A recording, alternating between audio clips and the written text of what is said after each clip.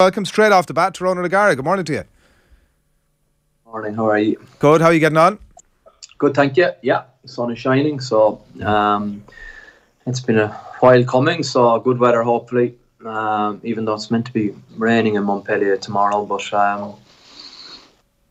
things are good. Yeah, exciting time of year obviously, so the games keep coming, and we need a point out of tomorrow's game, point minimum obviously, to get a guaranteed home semi-final for it's not home semi-final, to go straight to a semi-final for the top 14. So loads at stake and exciting times. And you've been saying for ages that's exactly where you need to be at this point of the season to get that week's breather. And just the point needed is that I'm sure I know your answer to this, but in terms of your approach to the game and the general mindset, it's a very different approach from that, as you've well described previously, about that constant beat of needing to win week in, week out. Yeah, well, it just becomes a different, I suppose, set of circumstances late in the game, in the fact where normally you go for a win, but you need to think bigger picture in this regard. We're 10 points clear of Stade Francais. We play them in the last game, so we have a lot in our favour.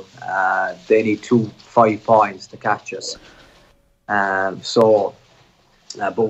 in terms of, I suppose, the immediate future, I mean, if you're 8 points down tomorrow,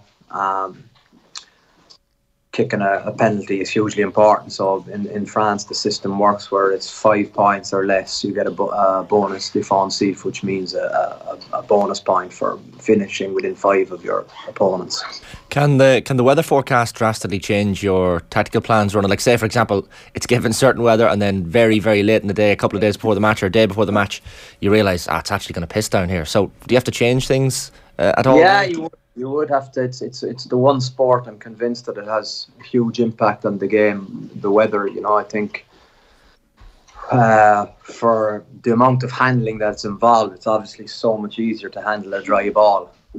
So no matter how skilled you are, there's still an extra component of concentration and time required to catch pass at ease when it's lashing out of the heavens and there's wind involved with it too. Obviously, a wet ball is unpleasant compared to a dry ball, and it becomes more advantageous for the defensive, I suppose, points in the game. We had James Tracy in studio last week, Ronan, just after the Heineken Cup semi-finals, and obviously the conversation turned to your own victory and his thoughts on the La Rochelle setup ahead of the Leinster game. We have a short clip here. I think you've seen the longer clip, but here's the short clip for people who haven't seen it. For the last few La Rochelle games, they really pushed the boundaries on the breakdown. Okay, so how are you going to stop Leinster? At source, breakdown is seems to be kind of the narrative of how they go about it. So, we are kind of dependent a lot on having good officials, because if they get away with kind of not holding their body weight and just killing the ball, there's not much you can do really. And it's very frustrating when, yes, they give clean purchase on the ball, but a lot of times they're not on their feet and they just get rewarded for time after time. And they might get pinged once or twice, but then the momentum swings and they're getting rewarded for it. And given how recent he was in that Leinster dressing room, it might be a good insight to the way they're thinking. What's your reaction to that, or your thoughts on it? Yeah, well, that's interesting. Never heard that. And is James Tracy part of the Leinster setup? No, or is he retired in the last year and fully detached. He retired in the last year. Okay, I thought he retired in the year. No. Possibly, was certainly within the last year anyway. Yeah, within this season. So December, I think. Part of their setup. Yeah. If they're a family and they are, if a guy gets injured, obviously he remains part of your setup till the end of that season, and then he'll be presented with something. Yeah, so it's interesting. Gives me straight from the team meeting to off the ball. Potentially, it's possible.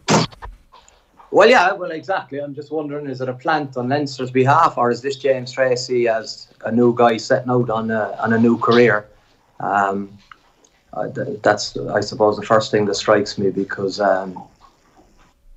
in terms of the breakdown, he is he has an opinion on that, but stopping Leinster. But we could also, I suppose, turn it as like,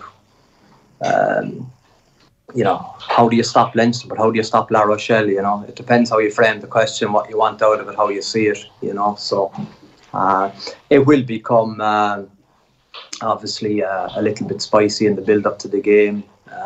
Certain camps put a huge emphasis on work behind the scenes with referees. But I think my 10 years has taught me to try and control the things we can control, put your energy into that, and the better team will win on the day. His point about the to summarise basically what he's talking about is La Rochelle pushing the boundaries at the breakdown. He was talking about not holding on to players not holding on to their own body weight. He said pinged once or twice but get away a lot with it, and he went into detail about the hooker, which would have been his own position, breaking the 15 into open play before the line-out was technically over in whatever regard that it, you know, whatever circumstance that would have been. That there's a pushing of the boundaries, I suppose, would be the overall point. Yeah. Well, all good teams push the boundaries. There's no doubt about that. But I think what's different between the guys he would have trained with in the past and the guys that are in my camp would be, I suppose, the physical power. So, you know, I mean, the first thing is that it's not easy to win collisions with or without the ball when you run into a Bougarit, an Aldred, a Botti, and Antonio, a Skelton. So footwork from the ball carrier needs to be very important, and they need to be very good at that. Otherwise it becomes a mismatch because the more dominant player wins. So that'll be something we'll be looking at, and something we've been good at no matter who's reffing. So I think what good sides, great sides do is they put their energy into themselves. Everyone has a different viewpoint on it, and it's easy to go whinge to the referee and say that they're not controlling their body weight and stuff like that. So yeah, that's an interesting clip. Thank you. I'll take that for the compliment in which spirit in which it was delivered. The point about pushing the boundaries is used as a sort of a euphemism, right, for like bending the rules slightly. And actually, when I saw the James Tracy clip last week, or the interview last week, the thing that jumped out for me was like that we'd been lauding the All Blacks for that type of thing for years. So like one team's infringement is another team's eking out a benefit within the game. What is there, like that sort of stuff that he's talking about, does that sound alien to you? You like, I don't know what he's talking about. Is that the sort of stuff that just crops up in the middle of games? Is that the sort of stuff that you can over here I'm removed from the chit chat in the pubs and in the shops and on the street and in Dublin and its surrounding counties and provinces that watch and support Leinster. What's undeniable is that Leinster are very, very good. But a lot of teams have left them be very good, so the plan will be to play as much ball as we can, and then, as I said earlier, let the better team win.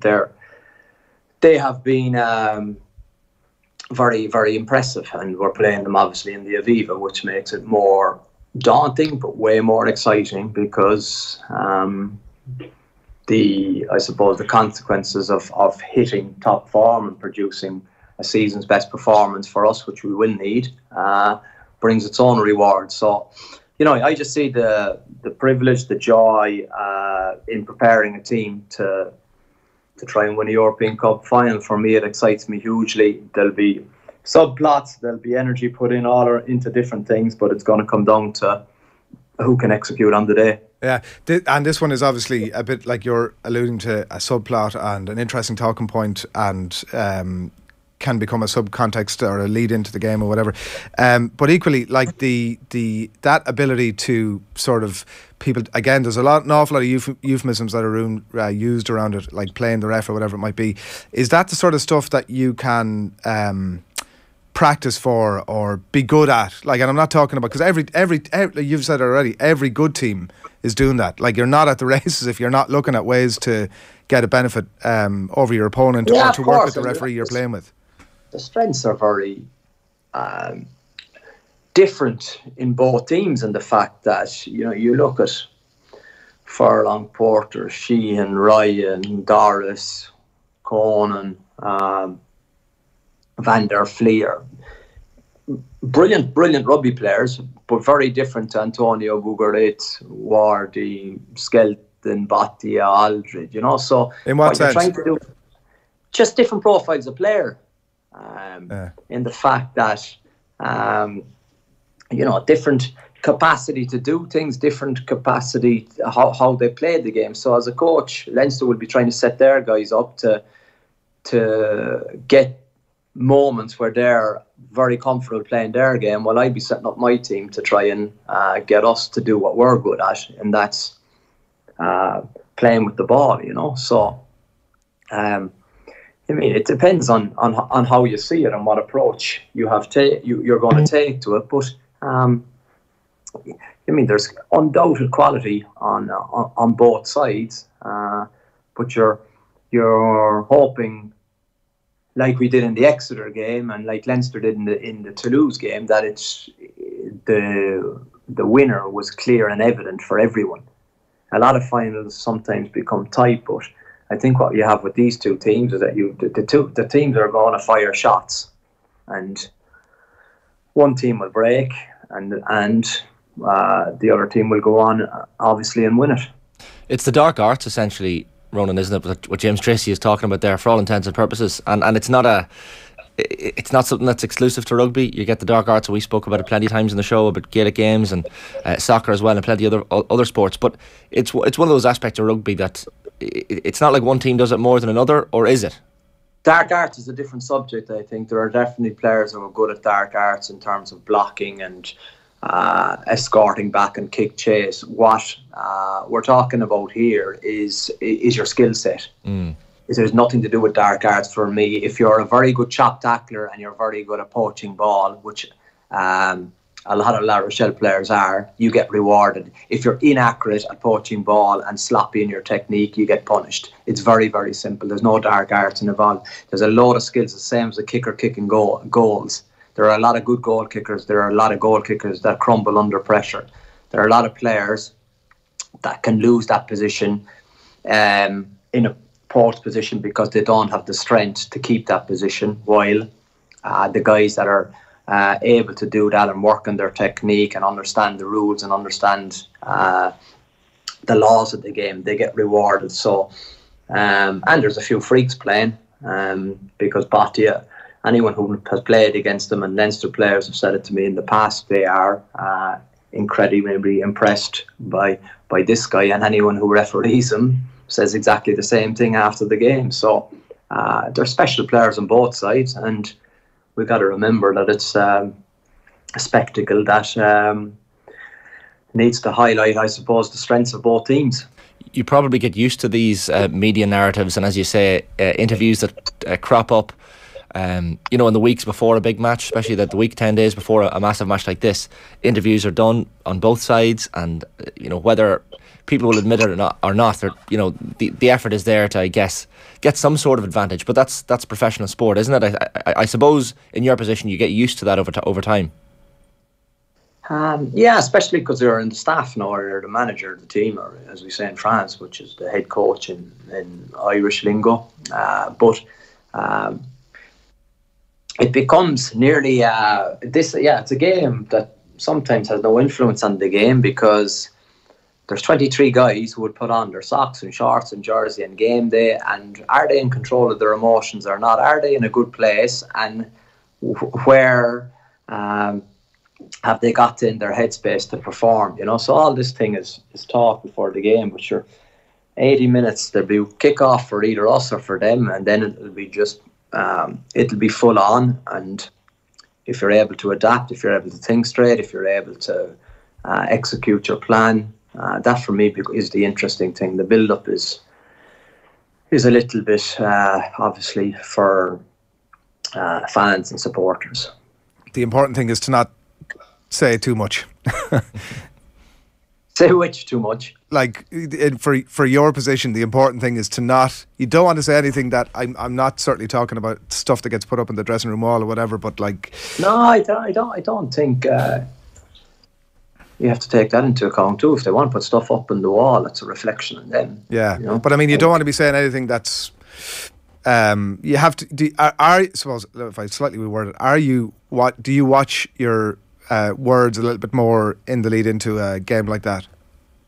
I think you watch your words all the time. You've got to be not watch your words, but you've got to be very conscious of what you're saying is accurate and honest. Because I've worked under coaches in the past where they haven't been honest and they were picked apart by players because they were told this and that, and there's no consistency in their behaviour. What players, I think, maybe don't like, but they respect, is that they're getting clear messages and consistent messaging, and it makes for stronger relationships. Stronger relationships obviously mean for a stronger group. So I think it's a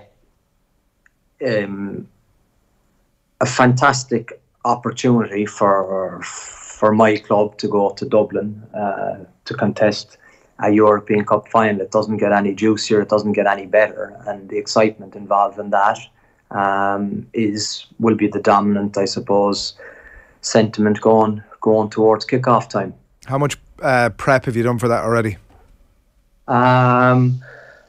Very little, to be fair. For the Leinster game, but you're investing in your team all year round. You know, the goal is to get better every Saturday, and my players will be fully aware of that message coming from me. It may sound surprising, but we would put so much of the energy which you need to be into controlling our performance, because how many knock-ons do we make in the game? How many missed tackles do we make? How many kick-off receptions do we drop? That has nothing to do with Leinster. It's got to do with our skill set. So we need to make sure that we're strong at our fundamentals, and it's the same as any other week where the focus will be on us, because the beauty of coaching here is I feel that if we get ourselves right, we can beat anyone. Are you, by the same token, are you on the Monday morning after the semi-finals turn around to Donegal or the rest of your coaching staff and saying, right, find me the place where we can target them? Yeah, we'd obviously that is important, but it's another 5%. But if you're looking at that to be the be-all and end-all, Adrian, you're missing. I think when you become consistently good as a team, and no matter what sport it is, you're continuously building on your basics, and you're adding a layer and you're adding a layer. What you can't do is explode on a big occasion. That would mean that your values or your basics aren't strong enough to contest a final against a brilliant team like Leinster. So I think, I've the way, Leo came on, Guy came into the dressing room after last year's final, really, really classy. They were hurting. That could well be me Saturday week. That's what happens in sport, but I would be so annoyed or disappointed if I was watching a European Cup final on TV. This is where every coach in Europe wants to be. This is where you test yourself for, and it's an incredibly great opportunity.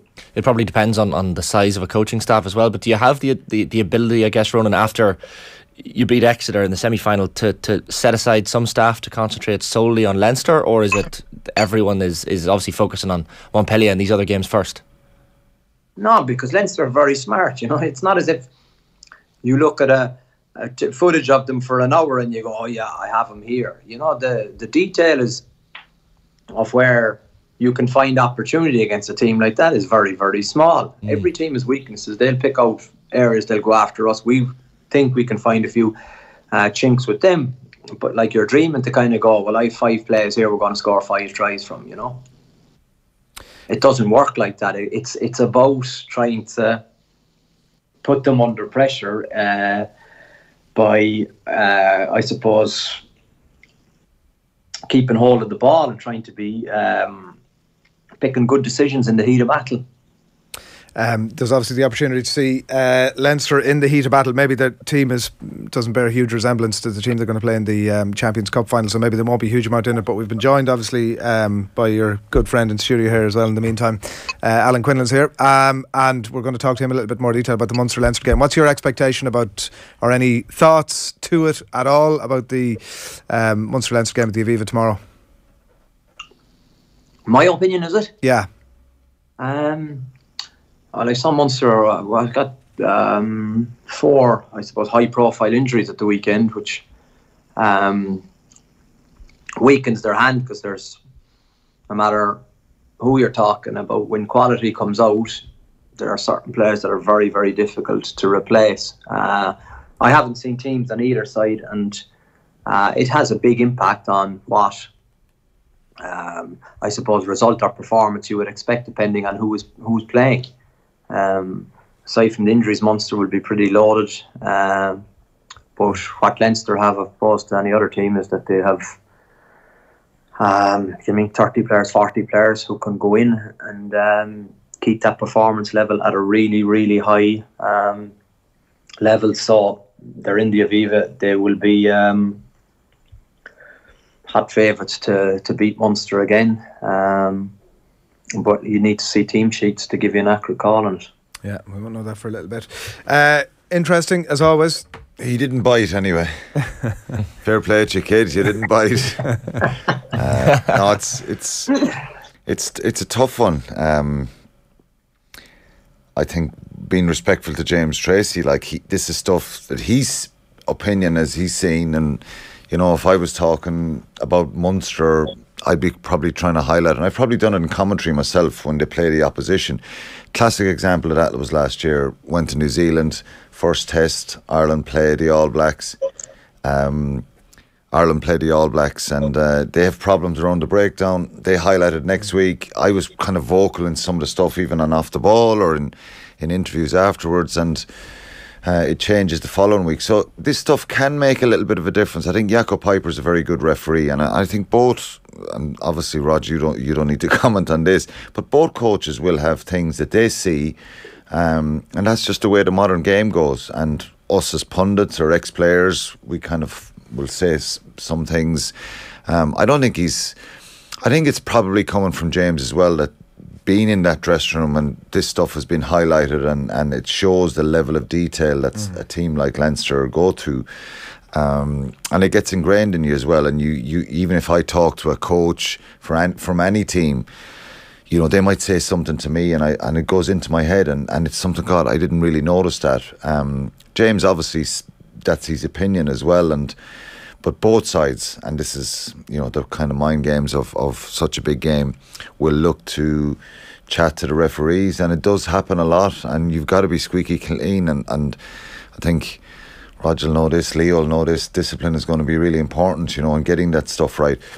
Even, for example, last week, Munster Glasgow over in Glasgow, Andrea Piardi, the referee, the entry points there for both teams. He penalised both sides. So this kind of coming in from the side, and he was really sticky on that. So you need to communicate with the referee, and dare I say it, probably the dark arts. I couldn't criticise anyone for stealing a yard or two here in matches, because I probably half the time I didn't know I was offside, and referees were kind of coaching me and saying, like, come on, you're making this one a bit obvious. It's a fair observation. James has been very good, by the way. He's been really absolutely good, no, and it's not even a criticism to the game. I know that, but I felt actually just in the general. I don't know where the it's been alluded to, obviously, about where the tone of the comments come from, but he's been very good. Ronan, you've been way over time, so good luck. We'll talk to you again. Nice. Cheers. Ronan Gara on the line there. He didn't thank you for going back into it there, by the way, but no, I don't think there's any. Obviously, James is very articulate and very intelligent rugby man. You know what I mean? So there's not. It's not a criticism. Of the game. I know that, but I felt it was a good, important thing to say. That point about the infringements.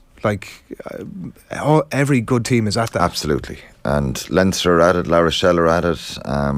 For years we said Ireland the All Blacks amazing. Look at how they can play the referee, and even as opponents, you'd be lauding them for how they played the referee. Even some teams you play, Sean Edwards for years, how much you look at his teams, the line speed, the defence, and honestly, I've commentated on those games at times, and you think they're half a yard offside, but there's 6 of them together in a line, and they're coming off so quickly.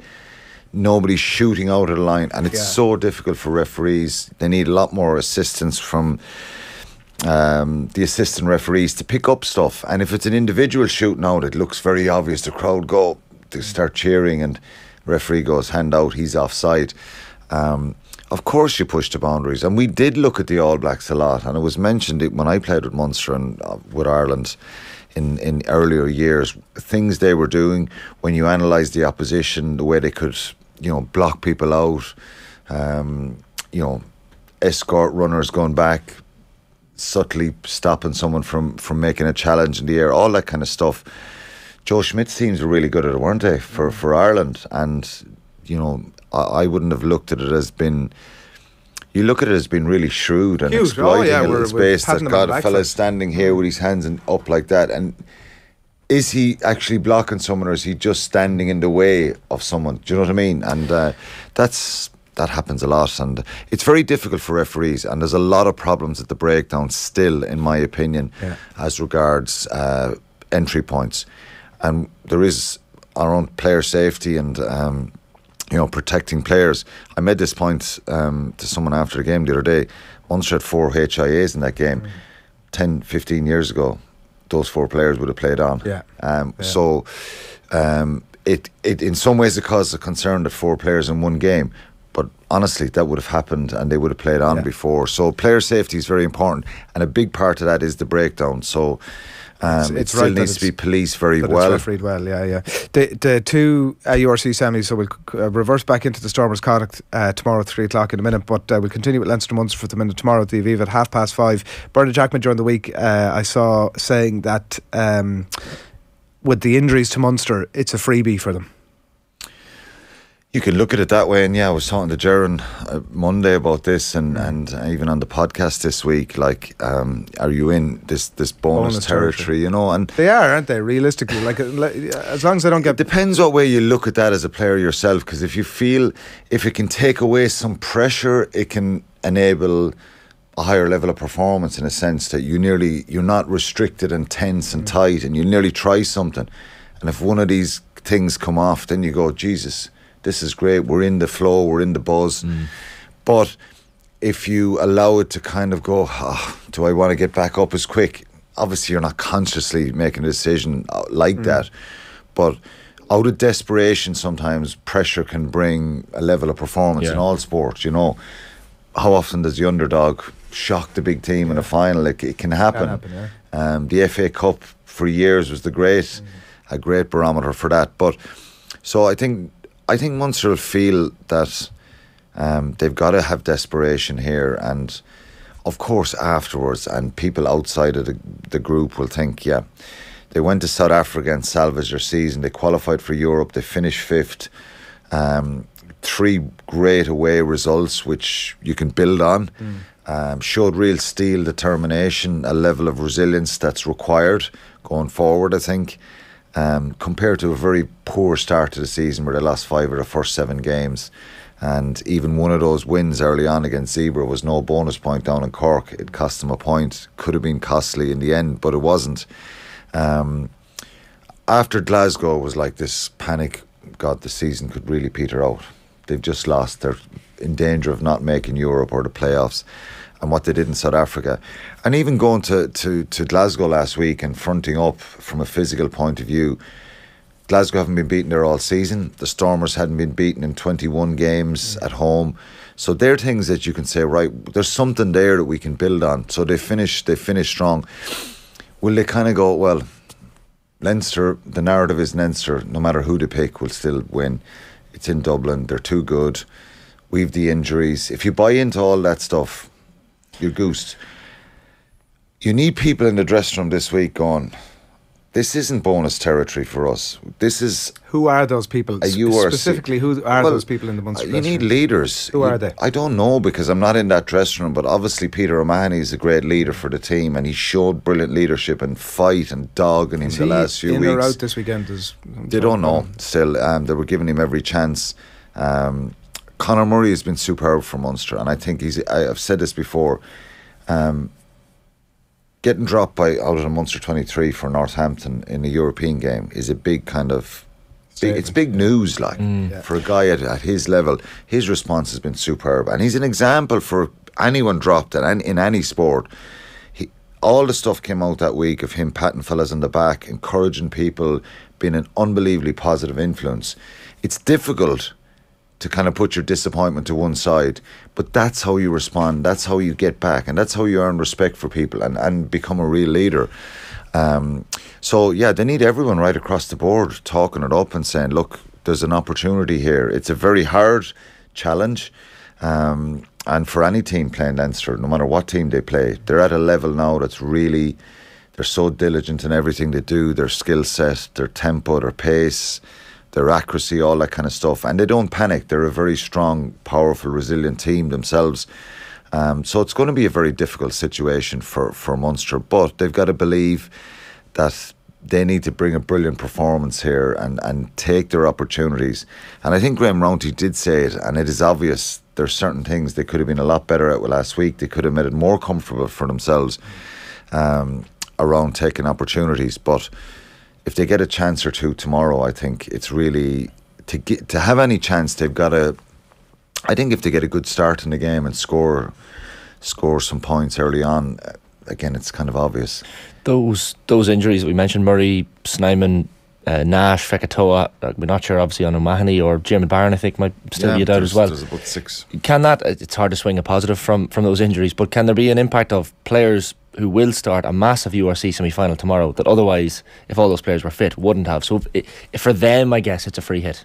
Yeah, it is in a sense, but it kind of, if they had the team that last week and probably the bench, you're saying, God, this is probably the strongest forward pack, certainly, that they could, close to the strongest forward pack that they could have available to themselves, and the impact off the bench very important as well. So it does give opportunities. I just think for any Munster fan or neutral would like to see RG Snyman out in the field, given his story and all, you know what I mean? It's just been unbelievably disappointing for him and unlucky for him, but I think he's never got a kind of a crack at Leinster, and you just kind of think from a Munster point of view, he played that game a couple of years ago where he was lifted in the line out 4, 5, 10 minutes, was it? I can't remember. It was very early in that game, gone.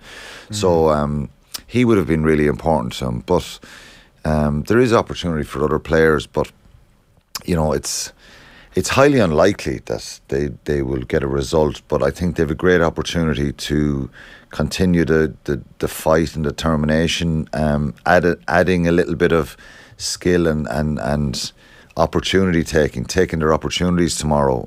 Leinster won't give them too many, but if they get one or two, and being disciplined, Quinny, like Leinster's record very important, of like putting teams away when they pick up yellow cards or whatever is, and it's not panicking really when they're piling on the pressure in the attack zone of 22 that the referees and going like offside. That gives Leinster a real chance to play, and then if they don't score off that, they're doing the tap and go penalty. There was 2 of them down in Limerick, in the game at Christmas, where Munster, after half time, Leinster have a sin binning. They score a penalty try. What a boost. They go ahead in the game at Thomond Park. Leinster a little bit weakened as regards selection. You think kick on here and they're gonna get a long awaited win in the league against Leinster, but in that 10-minute period they go up the field, score 2 tries and see out the game by a point. Shows how good they are and that they don't panic. So very difficult task for Munster, but again, it's an exciting one if you're a player and you go, right, if you can build on that bonus territory thing, say, right, people don't expect us to win here, we do have a bit of a less pressurised situation. Build up a load of pressure that there's an expectation and there's a standard that you're trying to set as a group to say that we have to make sure we're on it here. But look, the worst thing that can happen Munster here is, and I don't think it will happen, is what happened last May, June. Remember the season went on later last year where it was a strong Munster team available to them and a very weakened Leinster team, and they lost 35-25 in that game. Yeah. That was a real kind of low point for them. So Leinster could go full tilt here. I don't think team-wise. They will, but they'll still be very strong, and they'll probably have the bench loaded because Leo and just in case they'll see there's a little bit of momentum here with Munster as well. On that, it's a shame that the injuries you can't account for because they can crop up at any point of the season, and it's just disappointing that there isn't, you'd love to have seen the two of them going full bore at it with nothing other than, let's say, in the immediate future, the URC final. The scheduling, and I think it comes up year in, year out, but could they not just pull it 2 weeks forward to leave, let's say, URC final? Possibly, yeah. It's hard. It's just very hard to find them. Yeah, just to give themselves when they're back to back, when you because it feels a bit like after the Lord Mayor's show now tomorrow, whereas it should be the biggest event in town. But we're talking about Leinster holding back some of their players. Even from a crowd point of view, I think it'll have an effect. Leinster have been, so many big games over a number of weeks. It's maybe there's, I think there'll be a decent crowd there, but this fixture, as you say, a league semi-final, the place should probably be full tomorrow. It should be. There's so many games on. It's very difficult one, Adrian. They have to make a cold decision at some point. We're going to pull it back. Played in April and played, keep them a couple of weeks. It's hard because you've semi-finals and of both competitions and stuff going on. It's really difficult. I think if they put their minds to it, it's not the hardest nut to crack. It's a difficult one, but Munster have won 2 and 12. Bad record at the Aviva as well. One of them is the Rainbow Cup. So you go back to 2018-19, the last time they beat them in the league. So. And a bad record at the Aviva, not only against Leinster, they just don't have a good time there. Yeah, they don't. So. Maybe they'll. So it's all set for a Munster win, is kind of what we're saying here. This is the day they draw the line. Munster's to lose, yeah.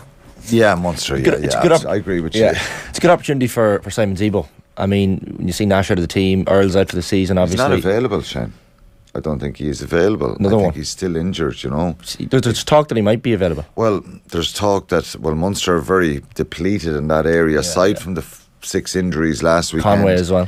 Conway isn't there. Liam Coombs is out as well, and Keith Earls, maybe a possibility. I don't know, but they have a lot of injuries, and the depth that Leinster have is a couple of years ahead of every other team, and it'll probably stay as strong. It's just hard to kind of chase that level of quality and depth, and they deserve massive credit. You know what I mean for that. But if you're Leo Cullen, how strong a team are you putting out considering the game next weekend?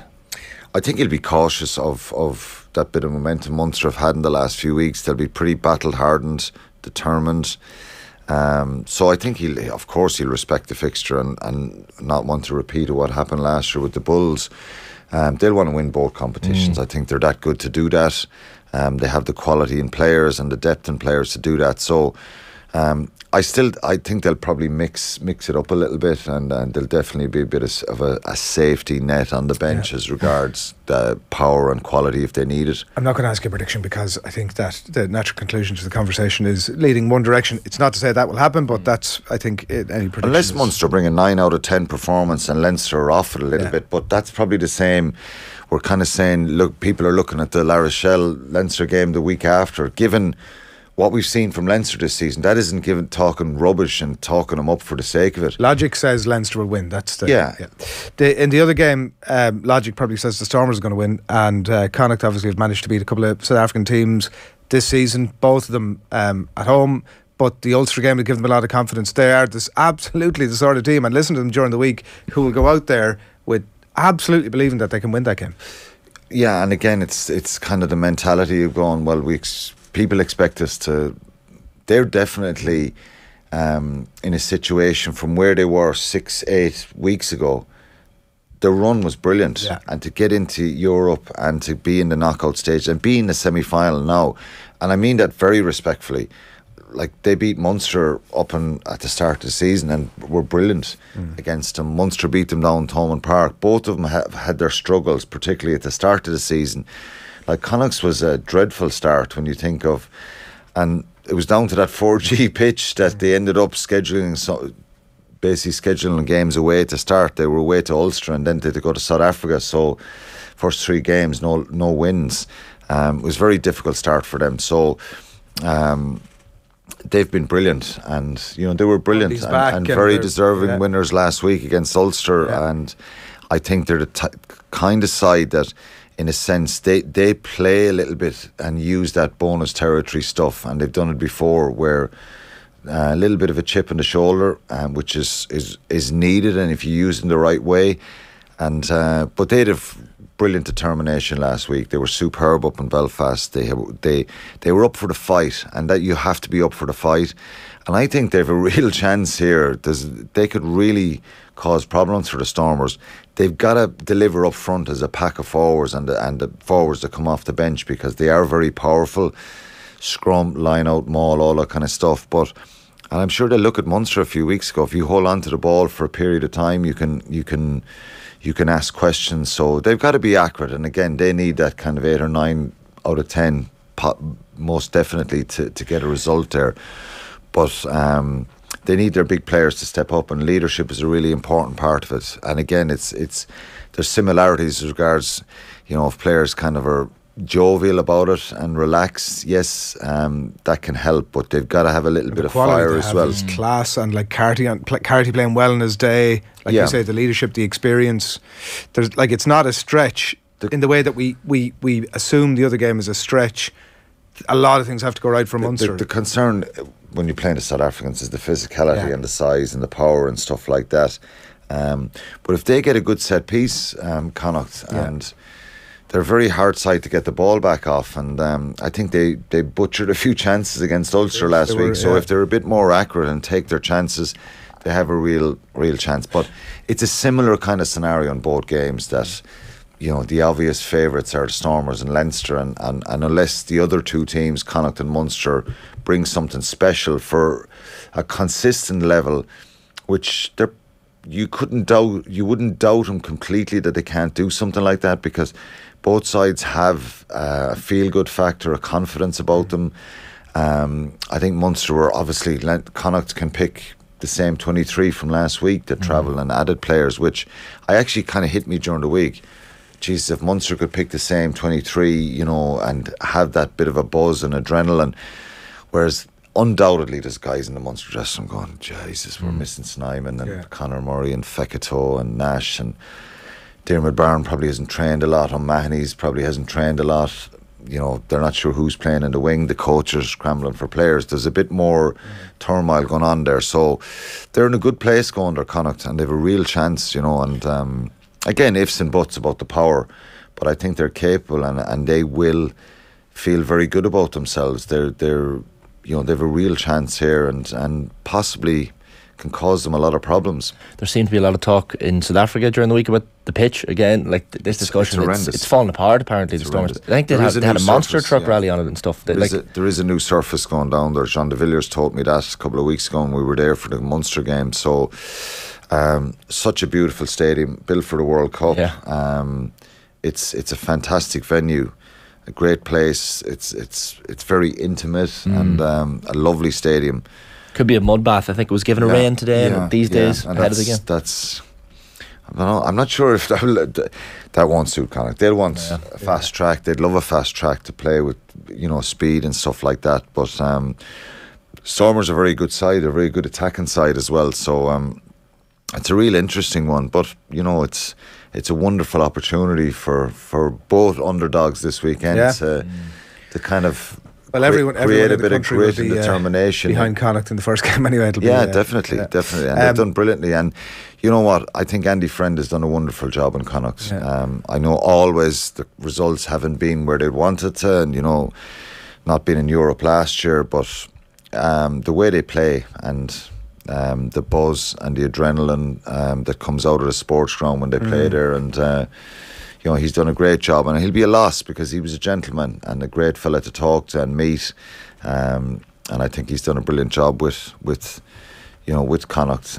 Mossy Lawler's going to Munster as well, so like all teams, end up breakups, players moving on, coaches moving on, but I think Andy Friend has been brilliant for Connacht. The URC Elite 15, as they've called it, has been named this week as well. I always feel I'm a bit queasy about these things coming out when they're such crucial games. It's like maybe it's the GAA in me, like surely the team that gets to the final, and let's see just like three of the three of the most important games have yet to come, but here's our team of the year. Ridiculous. Anyway, and it's also like one of the very few teams, Quinny, that you're not on the selection committee for, so you're not happy with how it's been selected. It's like the only team, so they should have known they were going to fail before. The Irish interest in it, just in case people haven't seen it, Dan Sheehan and Finlay Bealham were chosen in the front row. You've Niall Murray in the second row. You've Gavin Coombs and Scott Penny in the back row, and then across the back you've Ross Byrne, and that is where it ends from the Irish interest. And there's one player particularly, Quinny, that you're not happy has been left out of it. Who's that now? John Klein.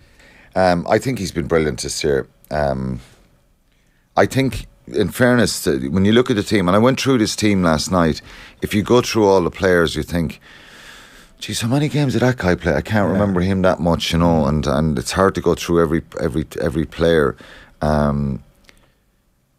Darcy Graham, I was thinking for Edinburgh, geez, he got injured in that Munster game in December, and he came back towards the end of the season. But then, in fairness, he played 9 games and he scored 12 tries. That's a serious return and he's such a brilliant player. Sione Tupolota from Glasgow, 9 games plus the quarter-final, so 10. Some players high level. Niall Murray in the second row for Connacht, 15 games plus the quarter-final. So he was there, ever present, and I think he's had a brilliant season. Federico Ruzza, the Benetton second row, played 9 games. I just think John Klein should be in there. And again, I'm pro John Klein. I don't mind saying this. I think he's been, even at the start of the season when Munster were struggling, he was constantly making carries, making tackles, work rate through the roof. He's played 17 games this year in the league, ever present, never injured, constantly at it. And I think he's very unlucky. And I probably, obviously from doing the Red 78, the Munster podcast, we picked a star of the week of, part of the analysing the Munster group with Neve and myself, and we've picked him loads of times because he's just been there all the time. So if you're talking about consistency, I'd probably get criticised now saying it's Munster bias, but I feel for him because I love the fact that it's just the work rate is through the roof constantly. I know the skills are sometimes questioned. I think they've got better, but other than that, it's a very strong team and going through it all. Finlay Bealham is in there tight. He's played 11 games and a quarter final, so 12. Some Scott Penny at 7, deserves to be in there. Brilliant, yeah. Grant Williams, the scrum half. I think not a lot of people would have seen a huge amount of him up to this year, but he scored a try against Leinster last week. He's been brilliant in the league as well. So again, it's a team that it's people can debate and talk about, but it's hard to debate it when you look at the number of games and some of the returns these players have had. Are you you must be doing some gig. There's a gig somewhere for you tomorrow in the stadium, isn't there? There's no gig Is there whatsoever. No gig? No. Are you going to it? You have other stuff on. No, I haven't. I might watch on TV. I'm not working for it tomorrow, so busman's holiday. Sit back and relax, and hopefully you might be travelling to South Africa next week if Munster were to win. Play the Stormers, or else it'd be Munster Connacht maybe. Sorry, jeez, why would I be going to exactly Munster Connacht? And Thomond Park next week. I'm looking forward to it big time, I must say. Myself and the 2 kids booked in, so we're... Will you go to Limerick next week to see Munster Connacht in the final? We'll see how the weekend unfolds. That politically, it's all about stepping around politically this morning. Thanks a million. Enjoy the games over the weekend. Pleasure. Thanks Quinlan. Thanks for that. And loads of comments coming in, so please do keep them coming in. And we'll come to some of those. Even some of the more outrageous ones maybe a little bit later. We went a bit rounder out there. It's rugby country, is it, as Donald Cusack said. A lot of rugby covered this morning. And more to come. More to come. We'll be joined a little bit later on by 2 of Ireland's 4 officials for the Rugby World Cup 2023. Confirmed yesterday, Joy Neville, the first ever woman to be appointed to a men's Rugby World Cup, and Andrew Brace as well, both be with us in a little bit. We're going to talk to Jason McAteer later in the show, coming up in about 40 minutes time, where he's going to pick his You Had to Be There list. It's bloody impressive. Some of them he was involved in himself, and the list is pretty star-studded, so that's coming your way at about 9, and we'll have the latest sports news coming up as well. OTB AM with Gillette Labs. Get the ultimate shave or your money back. Neon Night edition is available now. Up next, We'll have Conleith, Gilligan and Joe Kernan to preview the Ulster football final. But before all of that, Kathleen McNamee speaking to the 1973 Irish team during the week. It's the 50th anniversary of their first ever competitive game. That's tomorrow when they took on Wales 50 years ago tomorrow. And here's a short clip from Kathleen's chat. You can catch the full range of interviews across our social channels and the podcast network. Some of the other girls were saying, like, you know, training sessions weren't massively regular at the time. Some of the squad hadn't even trained together before the Welsh game. What was it like being in that system? Because it must have, like, a sense of camaraderie must have come out of it in some way. It did. Well, you see, we didn't take any notice of it because we didn't train anyway. I played with a team that we put into the Claddagh Festival, Happy Wanderers. And the next thing is somebody said, will you come up to Dublin for trials? And I said, are they joking? But anyway, no, there was no training whatsoever. Like nutrition, we were looking to have some nutrition at home, don't mind, for the team. But we were a great bunch. We knitted together and we played for each other. And that's what made the team the way it was. And just a very close-knit team. And we played for each other, and that was... OTB AM. The Sports Breakfast Show from Off the Ball. OTB GAA. Through when Mike retired, I became the heaviest player in the dressing room, so I was often on Paul Galvin's back before big games. I think it was a thing about firing up the quads for being explosive around the pitch. Maybe not the safest thing in the world to have the likes of myself and Mike on your back, but it was definitely something that he did before every game. Subscribe to the OTB GAA podcast feed wherever you get your podcasts. OTB AM with Gillette Labs. Get the ultimate shave or your money back. Neon Night Edition available now. Alright, coming up on 24 minutes past 8. Delighted you could be with us on OTB AM this morning. We're about to talk about the Ulster football final, but before, we just wanted to acknowledge that there's a separate and significant issue that has cropped up in relation to the Derry manager Rory Gallagher this week. Very legally, personally sensitive area, of course, and not one that we're going to discuss now, nor would it be in any way appropriate for us to do that. We're going to continue to report on it, of course, but for the purposes of this next segment, where we're previewing the Ulster football final, we will not be discussing or alluding to any aspect of it. We're going to look ahead to Derry Armagh. Delighted to say Joe Kernan and Conleith Gilligan are on the line. Morning, gents. Good morning. And thanks a million for jumping on. A couple of Ulster teams, obviously, in the overall broader context in the lead into the game. A couple of Ulster teams relegated from Division 1. There is, of course, one coming back up, but some of the heavyweights, Donegal, Tyrone, not added in a way that Derry have become one of those sort of constants and could go on to win it overall, of course. Ulster football, though, and I appreciate the antagonistic note that we're starting on here, doesn't feel as if it's in the place that it once was, or that teams have that same fear of Ulster football that it once had, Joe. Well, every few years things change, and the dominance of sort of Armagh and Tyrone for 7 or 8 years, things change and new teams come in, and this is where Derry now come in, and they're the reigning champions and had a good league form and are now in their second Ulster final in a row. So, but we've been working hard now, like other counties, to try and get back to where we were. And while we haven't appeared in any finals, we have a good squad of players, and we're very hopeful this year that we can get silverware. Yeah. What do you think, Conleith, like that point about like the style, the personality of Ulster football feels as if it's changed slightly. It's become a bit more free-flowing, free-scoring, but conversely, it feels as if like there's a lot of teams that are not as fearful of playing them anymore. Yeah, look, I don't know if I subscribe to that. I think it has got a wee bit more attack, and I think 18, 19, 20 points a game has become the norm in Ulster. So I think if you look at other than Dublin and perhaps Kerry, I don't think anybody really would fancy Tyrone, Derry, Armagh, Monaghan, away from home. So I think probably that's maybe for me it's a bit wide off the mark, but I take your wider point. I agree with you, Conleith. As a Monaghan man, I'm not having it at all. Outnumbered here, I appreciate that. Yeah, to be fair, we've 3 Ulster men against 1 Leinster man here. I think if you look at league positions, although all right, Donegal's going down, Derry's going up, but if you look at even the end of the league, how it finished, Cavan were strong, Fermanagh were strong, Antrim finished their league relatively strong. So I think Ulster football is probably in as good a place as it has been for a while. I'm curious, like Joe, this is Armagh's first Ulster final since 2008, I think it is, when they beat Fermanagh. Like, is there pressure massively so on Kieran McGeeney? Because there's all this talk about the provincial championships and the importance or lack thereof that they hold nowadays. But for McGeeney, I mean, he really would love to win this Ulster championship, and it probably needs to as well. Like, in fairness, when he took over, Armagh was at a fairly low ebb, and he has worked hard over this last 7 or 8 years, but he has a team there now that we've seen that in last year's National League and last year's Championship. They were unlucky to go out to Galway, but it's just getting that bit of luck, and that's one thing I think Armagh have this year. They're getting goals which they were finding hard to get in other teams, and every team that ever wins anything needs a wee bit of luck. We've got a few goals that has turned games for us. But I'm just looking at our forward line here. We have 6 scoring forwards. We have 3 scoring halfbacks, and everybody on the field, a bit like Derry.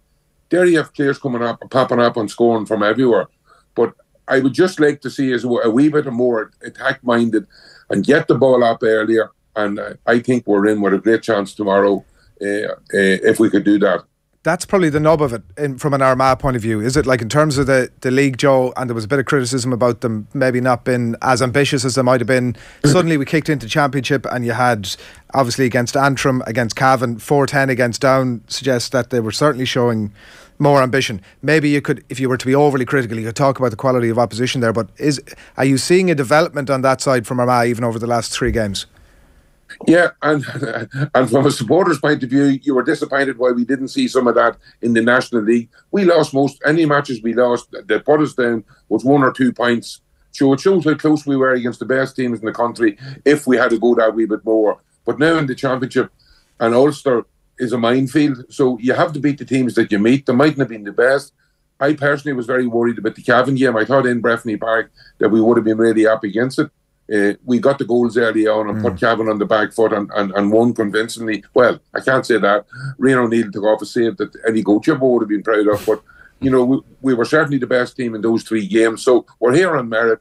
And the one thing you learn from every game, the more games you play and the more games you win, actually the better you get, because the confidence grows in the squad itself. If there was any doubts after the National League, the team would be very confident and into this now. But to know this is their biggest test so far. And scores wins games, but we have the men that can get the scores if we can get the ball up early. There's not a full back line in the country that is good under a high ball, and we just don't get the ball up there quick enough. It's no good hitting it in high when the opposition have 12 or 14 men behind the ball. You got to break, get it up early, and that's when you can cause the damage. And that's what I'm hoping we'll do tomorrow. Leave a few men up, 2 or 3 men in the forward line, because if you leave men in the forward line, the defenders won't leave you.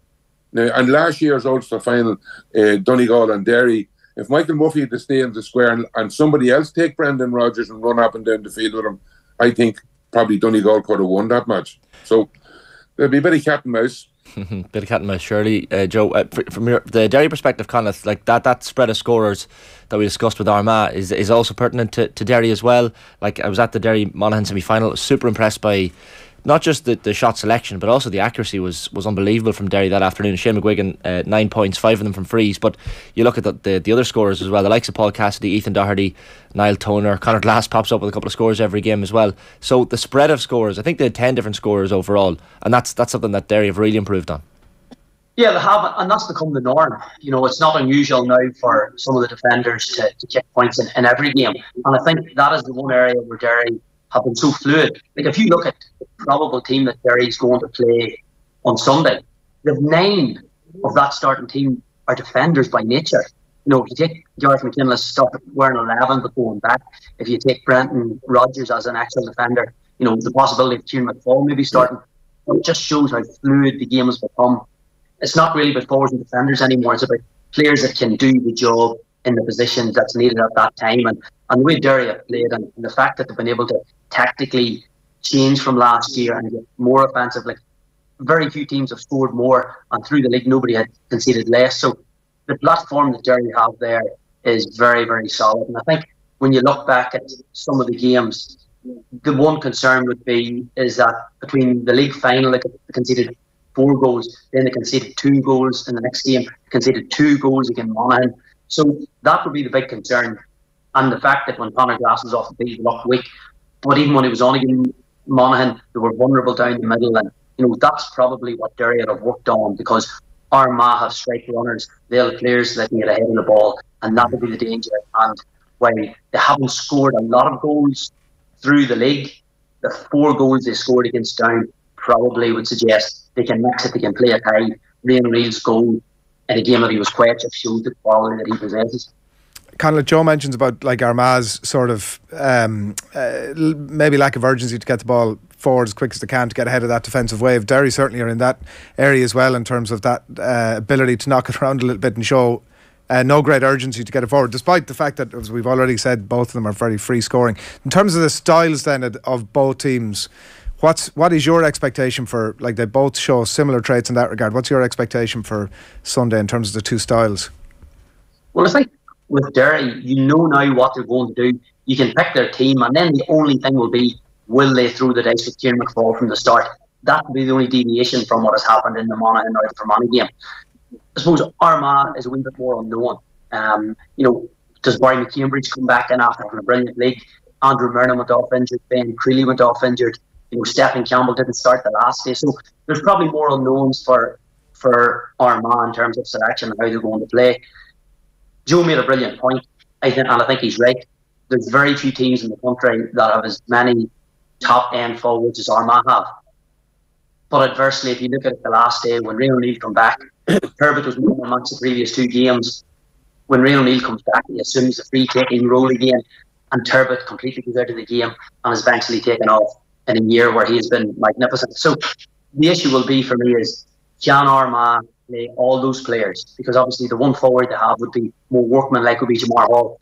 Do they opt for Stephen Campbell, who would be more free-scored? Do they go for Jamar Hall, who's that defensive link player? So I think Armagh know exactly what Derry are going to do. Derry probably aren't this year of who Armagh is going to select in those positions. What do they do, Joe, with that efficiency that the two lads were talking about? What do Armagh do with that? Like 114 from 18 shots, I think, in the last game. If you were putting a team out against them, is it that sort of niggly bit of play that you can get in and try and off-balance a player or make them think twice about it? Or what are your thoughts about trying to upset that efficiency? Well, I think as far as Derry's concerned, the man-to-man marking is excellent. And they're able to turn defence into attack from the man-to-man marking. Now, hopefully Armagh, and in a lot of games this year, that players seem to look after, oh, that's my man, I have to stay with him. The old saying is, and it's very relevant in today's game, the man that's on the ball is where the danger is. And too many men stand watching their man as the danger man goes past them and breaks the lane, and all of a sudden the whole team is under pressure. And that's one thing that I hope Armagh do. And if Monaghan had to do that, they mightn't have been in the trouble that they were. But Derry are so good at changing, as Conleith said, from defence to attack. They're all comfortable on the ball. They're all good at shooting. Last year in the championship, Derry, every time they got inside the 21, they were shooting for goals. They were that competent. So we have to try and nullify them coming out with the ball. From the kickouts in particular. I think that if we can stop the short kickouts, that's going to nullify the midfield. Derry probably have the best midfield in the Pyron in the country, and having Kieran McFall to come in there if there is a problem, that's even more cover. But I think stop the kickouts, win them or break even in the midfield battle, and stop the runner on the ball is the 3 things that I'd be looking for Armagh to do. If we get the ball, we're dangerous. But if we allow them to come at us, we're in big trouble. I know there's been a lot of talk, Joe, about people saying, Armagh need to play their own game and not set up defensively, as you say, and go for broke, like especially did in the second half against Down. When you talk there about that word nullifying the Derry attack and the way they move from 1 to 15 so quickly, like we've already spoken about the dark arts on the show this morning, and I would of course never accuse Armagh of engaging in dark arts at any point, but is that something that you can utilise against a team like Derry, who are so fast, bring the ball up the pitch, that you can maybe slow the game down in cute ways, maybe?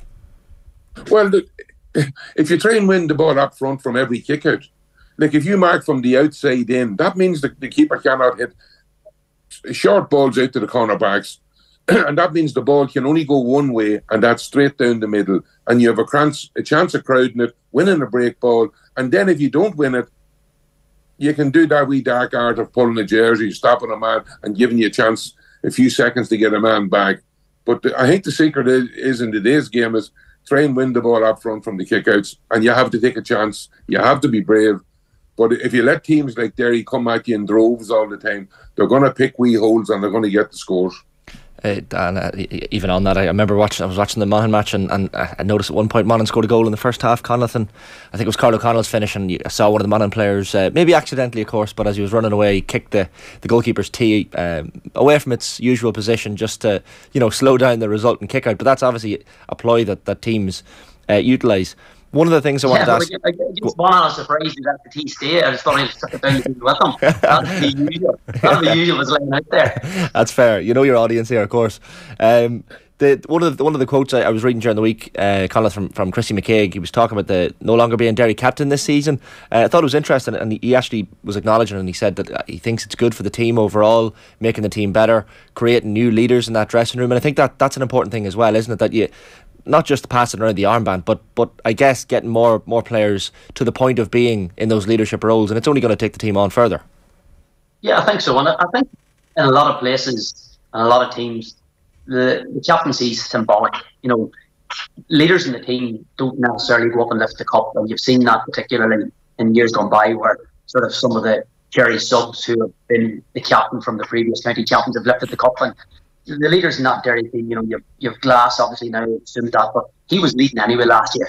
Christy McGee's not going to change whether he's lifting the cup or has the armband or not. So I think that's more symbolic. But Derry really have, if you look at, Ethan Doherty has really developed in that player who every touch he has is always sort of really important. The amount of scores that come off him, he's always the man that's drawn 2 or 3 players and creating overlap. So I think Derry really have stepped up, and even like last year, Oran Lynch was much maligned in terms of some of his performances. Obviously the Galway game where he got caught out coming out the field. But he has turned that around this year. He's come back from pre-season in brilliant shape. He's now added a wee bit more to the game when he comes out the field. And for me, one of the big things this weekend, which was much talked about, being interesting, is Ethan Rafferty's role, is Oran Lynch's role. Both of them play very similar. They've scored, well, I think Rafferty's 1-4 so far, and Lynch is the 5 points. Interestingly, he scored 1 in each of the games. So it'll be the battles like that there that it'll be interesting to see. Do Derry decide when Ethan Rafferty goes to pick him up? Because Down done that, and that sort of really nullified him. But it meant it left the gap elsewhere. So it's all those things. Whenever Derry overloaded one side and Lynch comes up over the other side, do they mark him? And that's a real interesting one of how both teams cope with that. Just a brief final one for myself. I was reading a piece last week on Casement Park and the redevelopment, and the argument was made that Casement Park should be utilised as the venue for Ulster Senior Football finals going forward. Of course, I'm going to come with the Monaghan angle here and say tradition should trump all that. And I know I've probably seen both of you walking up that hill in Clonus on a sunny Ulster final day, and just the history behind the place. Joe, where do you stand on that scenario? Because I'm sure it's a difficult one for Ulster GAA. A lot of people want to keep it in Clonus, and then there's the argument that if they're putting so much money into the redevelopment of Casement, it should be moved there. What are your thoughts? Well, just like you, I had many happy memories and a few disappointing ones in Clonus. Clonus is one of those venues that is unbelievable atmosphere. You're down in a cauldron. It's like one of those places in Rome where the gladiators went to fight on a hot summer's day.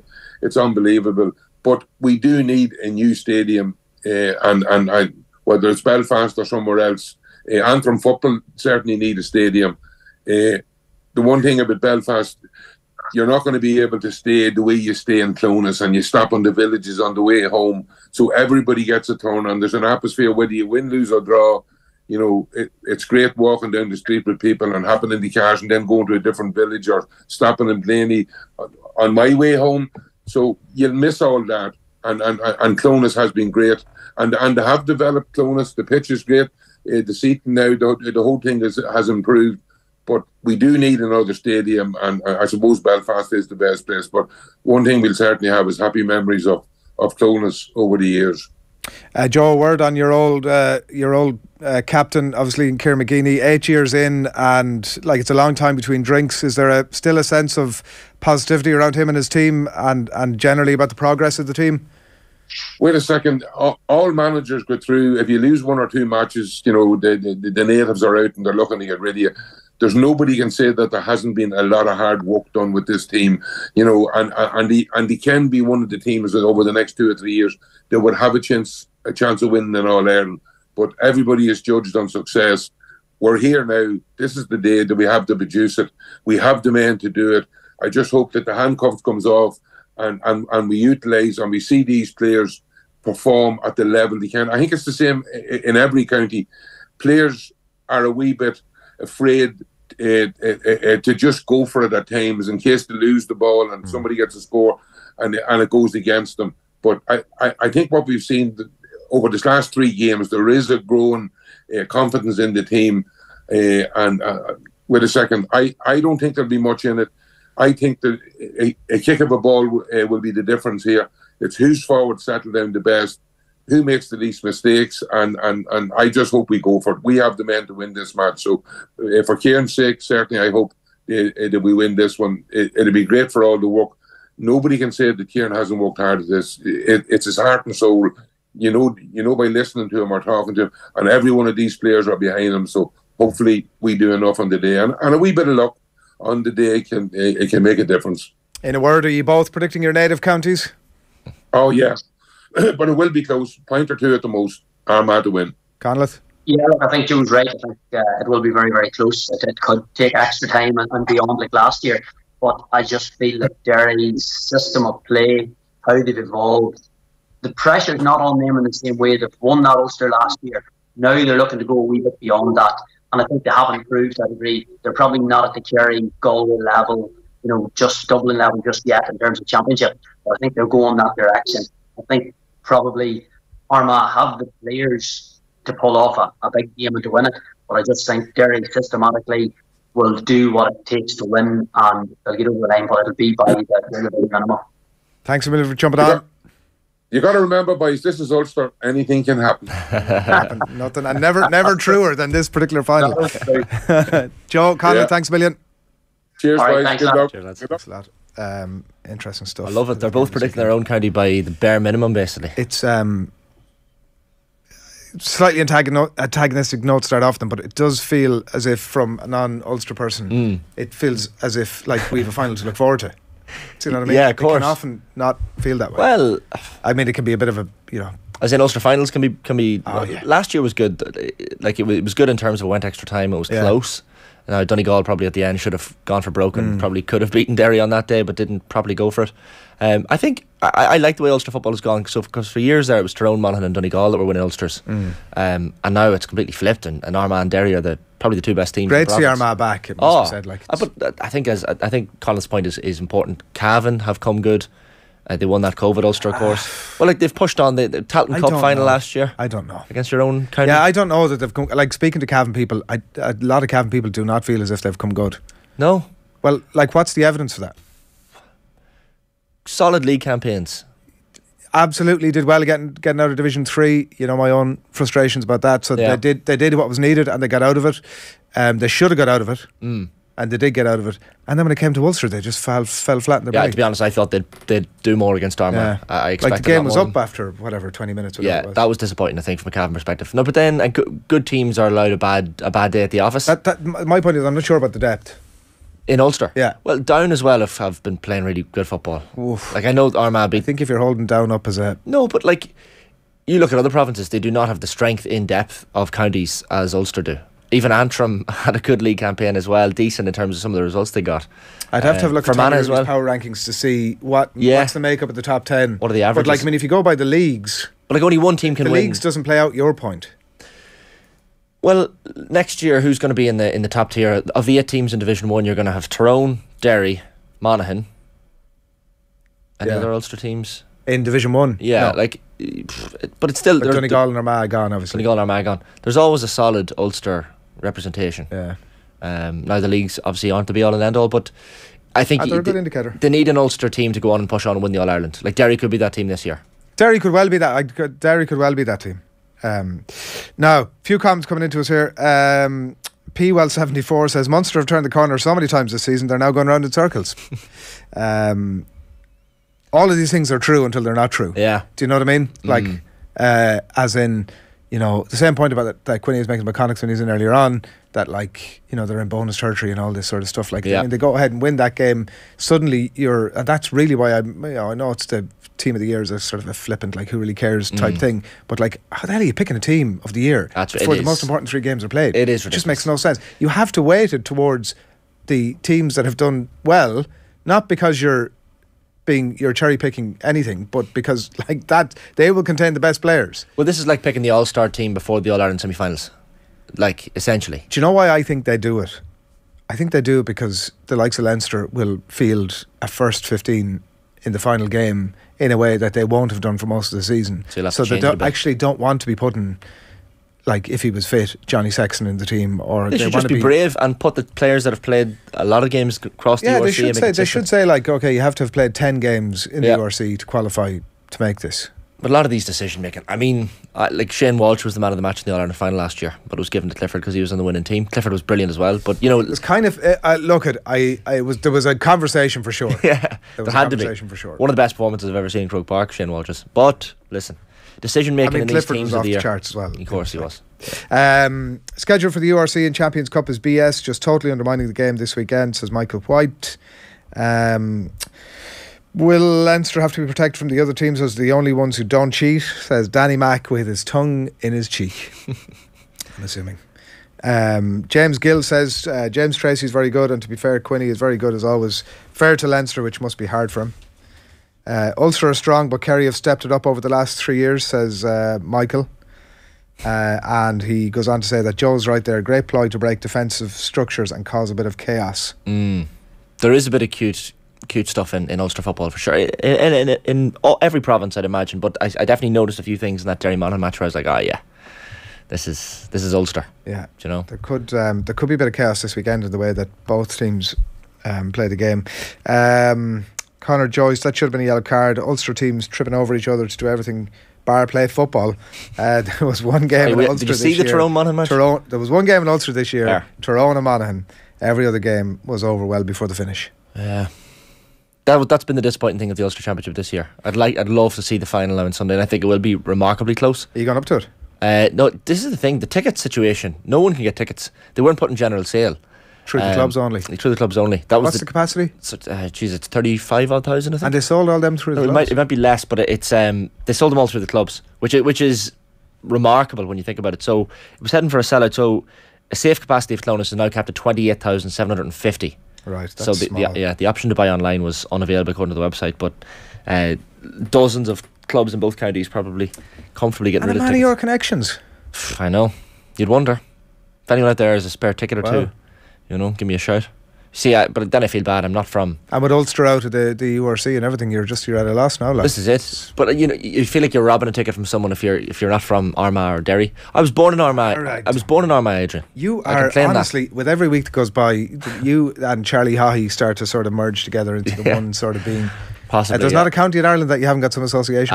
No. Dad's from Galway, mum's from Monaghan, granny's from Tyrone, and I was born in Armagh, but like shipped home 3 days later. Shipped home, yeah. Didn't spend too much time there. No, do you know. Not having that chain. Daisy Hill Hospital had me for a couple of days. But don't be worried about taking a ticket off someone. That's like. Yeah, fair enough. If anyone has a ticket, give me a shout.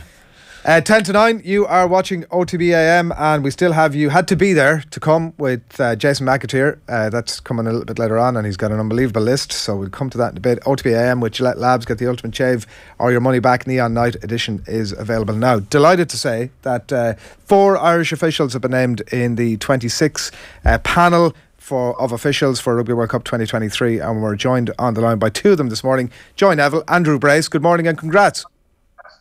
Good morning. Good morning. Congrats to you both. That's an amazing achievement. Is it something that you know is coming in the post, Joy, or is it landed on you? No, geez, nothing's for certain. I mean, you take nothing for granted amongst a lot of great competitors, and we obviously found out last week, and we had to keep it on the low. And I think it was a bit surreal. It probably still is a bit surreal. It's become a little bit more real now since it's been announced. It's exciting, it's daunting, but yeah, it's a challenge I'm thoroughly looking forward to. How did you find out? We each got a call from the referee manager, Joel Juice, who paused momentarily before he said you're in or out. At that point I said, geez, Joel, I could kill you there. But it's funny because my dad passed away about three months ago, and he was always the port of call, when anything rugby related. And immediately I said, I must ring Dad. So it was quite an emotional moment, really, for me. I'm sorry to hear that. I didn't know. And I was actually, the next question I was going to ask you about the first call that you made. It's always those little sort of life events where you forget about it momentarily, and then suddenly you're like, that would have been the call. Yeah, for sure. Well, my brother Ronnie was next up, definitely next up in line in the rugby front from conversations between myself and Ronnie and Dad always. He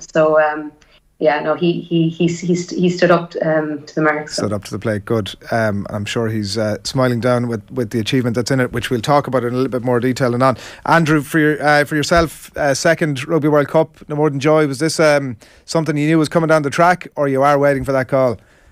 Look, for me, Shane, similar to Joy, hugely excited to be selected. Obviously, in 2019, I was only there as an assistant referee, which is a bit bittersweet. It's like being on the bench, I guess, as a player. So you want to be there in the middle, and for me, that was always the goal. 10 years ago, when I started out with the IRFU, the goal was always to get to 2023 as a referee, and 2019 was an amazing experience to see that and learn from other experienced referees. Now going into France is to be there in the middle is hugely exciting, one that I'm thoroughly honoured and immensely proud of, to represent the RFU on that bigger stage, and to have that with such a strong representation from Ireland, as you said, with Joey, Chris and Brian, that is fantastic. So it's brilliant for the four of us. Does it add a bit of pressure, Andrew, those World Cup games as opposed to the other games you referee? I'm sure from a referee's perspective, if you're not being talked about after the match, that's when you know you've had a good game. So the hope is that during the World Cup your name won't come up at all, I guess. Yeah, very much so. I think we'd all agree that it's not getting any easier, that's for sure. And look, going into the biggest tournament in the world, you need to perform that. Obviously, the expectation is more than it's ever been, and for us, obviously, those big games. We've done a lot of big games recently, from Six Nations into European knockout games, back into URC. So we're at the business end of the season now domestically. So for us, then obviously to build into those TRC World Cup warm up games in the summer. We'll hopefully put a good marker there leading into the World Cup around consistency for us. Like obviously myself and Joy and Chris and Brian are very used to working together as a team, and that would be important to get that consistency going into Rugby World Cup. You won't know your games, I think, for a while yet, but will you get to stick together as a group? Is that the way it works, or you just go into a pot and they sort of disperse everybody out as they see fit? Yeah, well, we know our warm-up games and the Rugby Championship. So myself and Joy and Brian and Chris, as I mentioned, we're working together going into South Africa, Argentina, and then go over to Argentina, work with Nika then to run touch, and then the warm-up games in August. So I think Joy is going to be working as well in the Junior World Cup. And then the warm-up games then through the summer as well. So we don't know the fixtures for Rugby World Cup, but they'll be announced in June when we get together in a camp in Toulouse, end of June. You'd hope that obviously that team will work together leading into the World Cup, and as I mentioned there, for that consistency that everybody wants. So that's important. Yeah. Joy, it's not your first World Cup. You've refereed a World Cup final, so you're a veteran at that aspect of it. But the first woman to officiate at a men's Rugby World Cup, which is another incredible achievement, another hurdle down. Yeah, well, look, Adrian, I suppose I don't particularly look at it that way. Like I'm delighted to have been selected, but I've always asked to be treated equally with my male counterparts. I'm there to compete with the rest. I personally drop tags and labels, and I think if you're good enough, all I wanted to do was get there and merit through performances, and I suppose this opportunity kind of landed in my lap. I had my baby boy 2 years ago, and as a result of being pregnant, I couldn't be, active on field. So an opportunity to go into TMOing, and then it was quite evident that there was another opportunity then to get to the Men's World Cup as a TMO.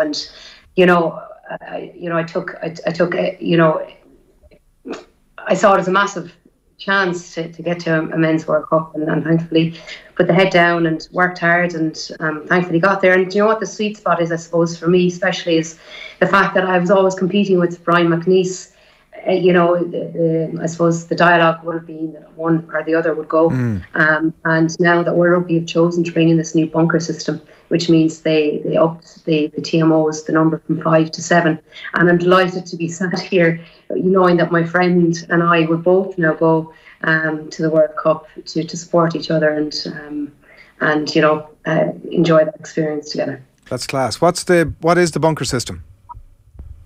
Have you seen it in the Southern Hemisphere at all? No. Are you aware? So basically it's something that they've trialled down south, whereby a referee sees foul play and will automatically, if they see it as a yellow card threshold, they give the yellow card, and the on-field TMO then has 8 minutes to decide whether to upgrade that to a red card or not. Yeah. So in this case, for the Men's World Cup, there will be on-field, the on-field team, ref, 2 ARs and the match TMO. And then in another venue, there'll be a bunker where there'll be a bunker TMO and another TMO or another assistant referee. So, you know, those people are part of our group, and we will decide then whether we upgrade that to a red or not. Joy, we were speaking there about how the game's not getting any easier, and to referee, and that position certainly is not getting any easier, and Andrew touched on that there. But from your perspective, how have you noticed that in the last number of years? Social media clearly is an element that plays into it as well. There's ambiguity around a lot of the laws in rugby, which makes it, you know, difficult for referees in the first place. So how have you found that progression in the last number of years in terms of, I guess, social media abuse and the microscope being put onto referees' performances?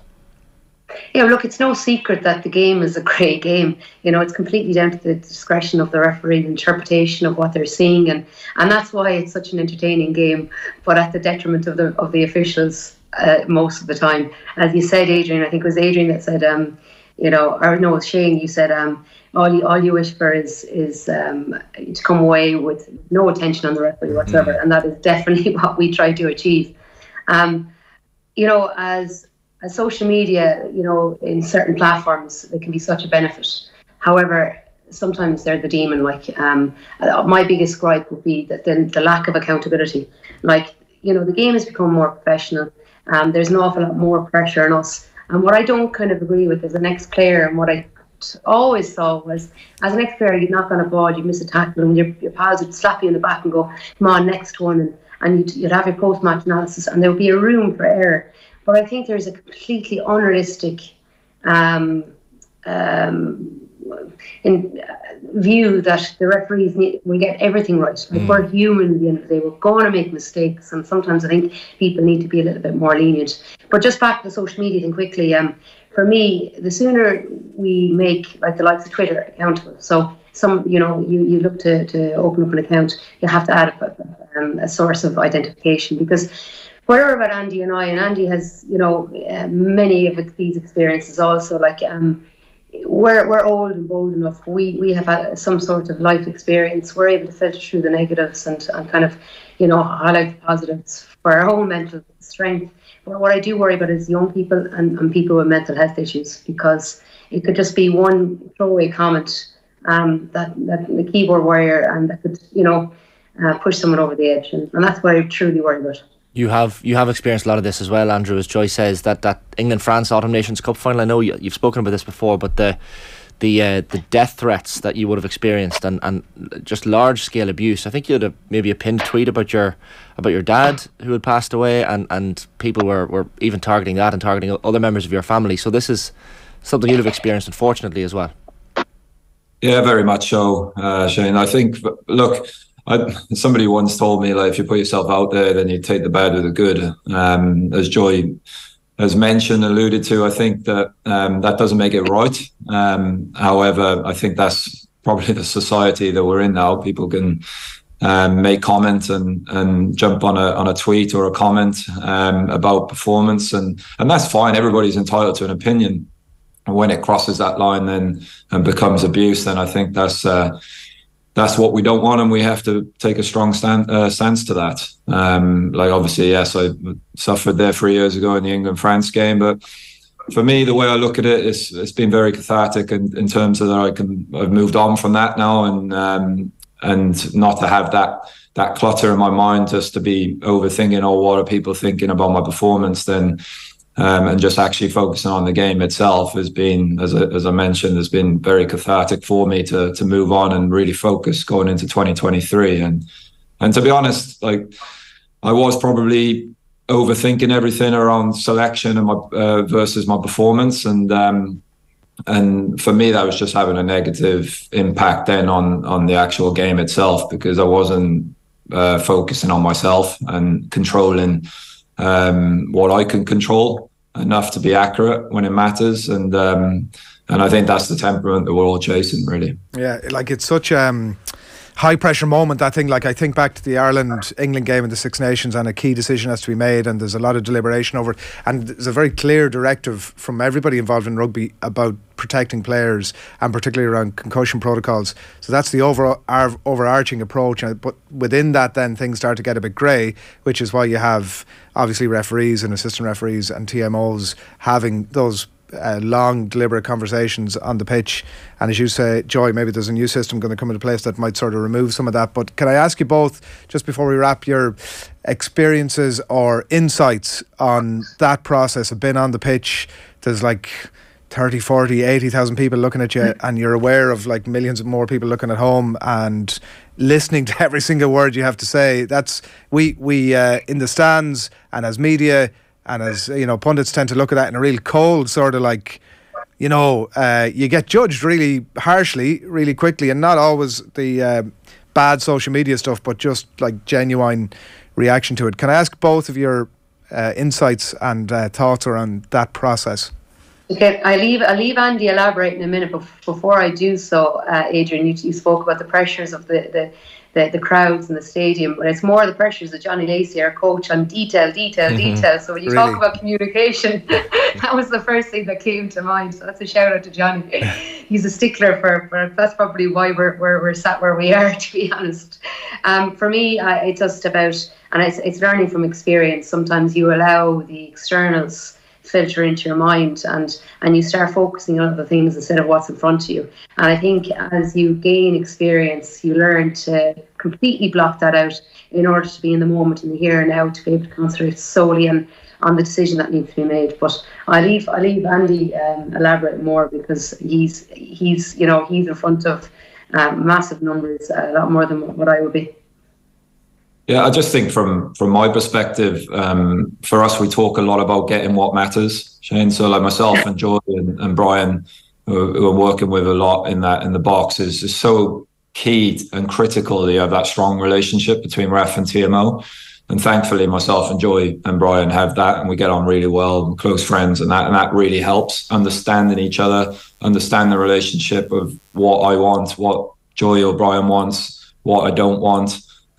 Because at the end of the day, when you get to a Rugby World Cup, it is about getting what matters and what everybody is talking about, because that's absolutely key. It doesn't matter whether I ref the scrums well, but I failed to get that big decision right at the end of the game, and miss a forward pass or a knock on that leads to a try. So it's a great decision making for me isn't always about chasing that best decision. And yes, we know the expectation is more than it's ever been before, but for me, like from my perspective and my team, like, I can't be accurate if I'm desperate. So for me, I want to try and be as calm enough to be myself going into this World Cup and control what I can control. Like we talked a lot going into European games of late of really nailing those big decisions when they present themselves. And at the end of the day, that's what matters. That's what we're all talking about now in the game. Because as we know, it's full of grey. We can always find a different decision between breakdown and set piece. But and thankfully, we've been supported immensely by the RFU of putting those foundations in place since we've gone full time 6 years ago. For me to perform at my best then when I come to this tournament in September. So and like that comes from like quality S&C, nutritional support, sports psych now with Kevin McMenamin introduced. All of that is going to be hugely important for us to perform and be successful when the tournament kicks off in September. Yeah, well, listen, we wish you the very best. The best thing I can say is, like Shane said earlier, we hope we don't hear anything about you during the World Cup, and we also hope you don't get the final. So that's that's where we hope that. But listen, congrats! It's a great story, and we wish you the best of luck. Joy and Andrew, thanks a million for jumping on. Thanks a million, Adrian. Thanks, Shane. Cheers, guys. Thanks a lot. That's great stuff, and good to hear from.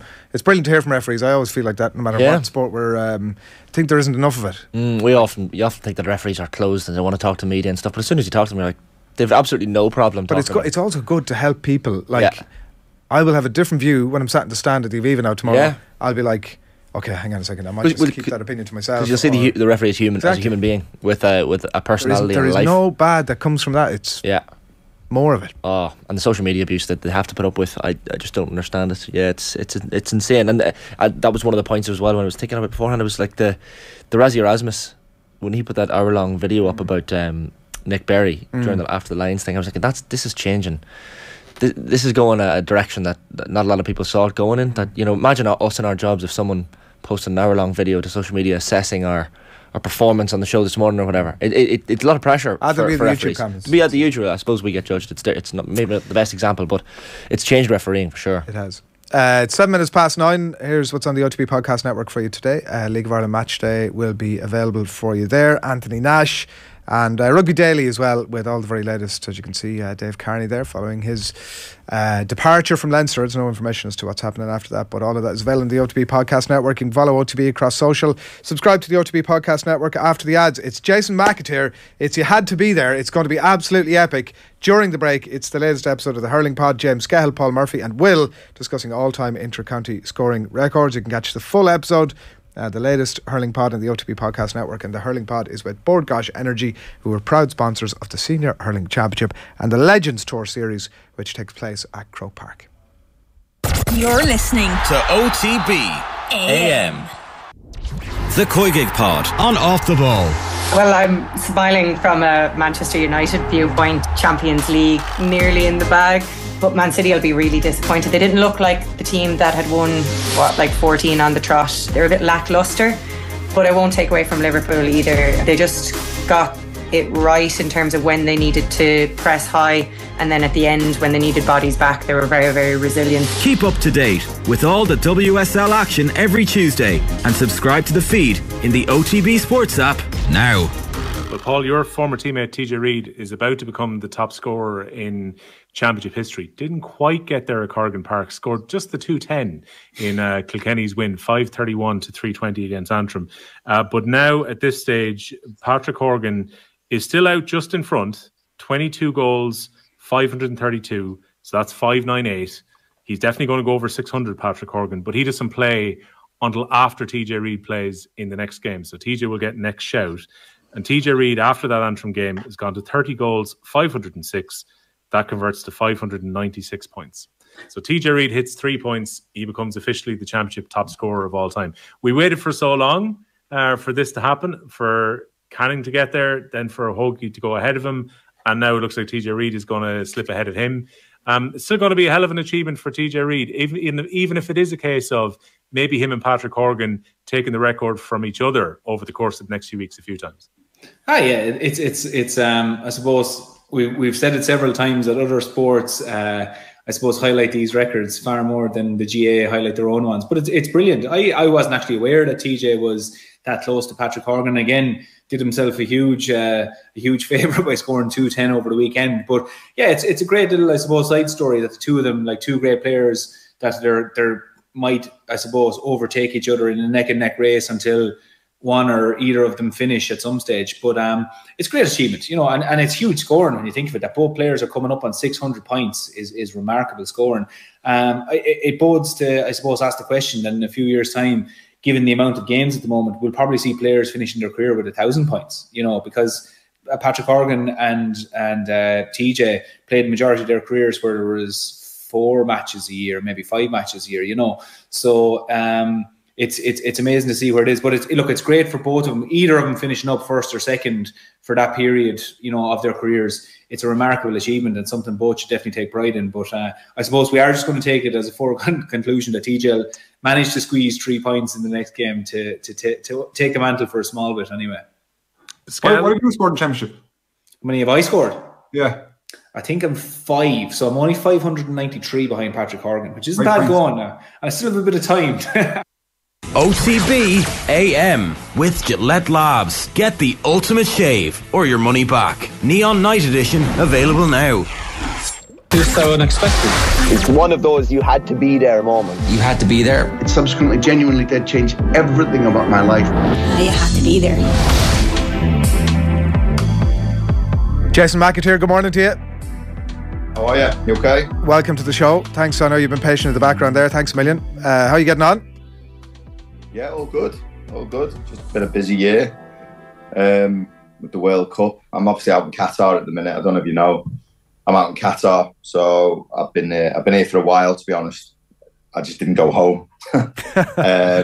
So we've just been mad busy with everything here, like Premier League, FA Cup, League Cup, Champions League, and then we did the Europa League last night. In fact, we done the Conference League. We done West Ham last night. So yeah, it's all busy and obviously winding up now to the summer.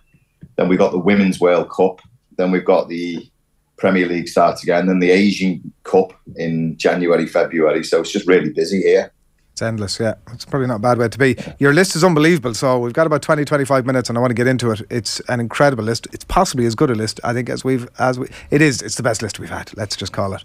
We're going to kick things off. Paul McGrath, 1994, Italy, World Cup. Talk to us a little bit about yourself, almost maybe, if you will, just in the lead into it, the context of yourself. You're still at Bolton at that stage, if I'm right. Yeah, that's right. We changed manager at Bolton. Bruce Rioch had come in for Phil Neal, who signed me.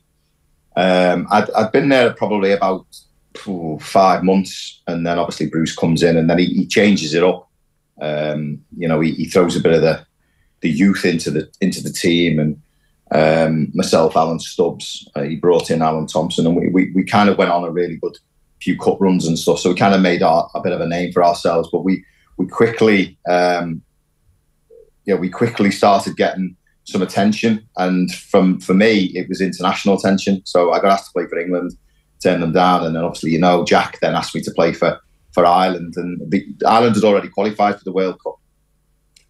So we had a couple of warm-up games. There was one in Germany, I remember, in Hanover, and I think we won 2-0. Gary Kelly scored.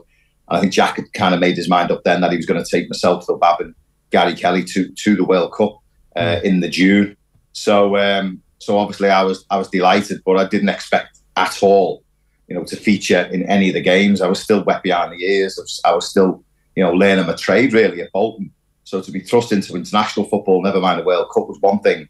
So I just took it all in my stride, to be honest. So I ended up on the plane, and before I know it, I'm landing in New York with the squad. You, even despite all that, would have come within a whisker of starting that game, would you? Ray Houghton obviously is back from the dead. You replace him in the game. Things could have been very different.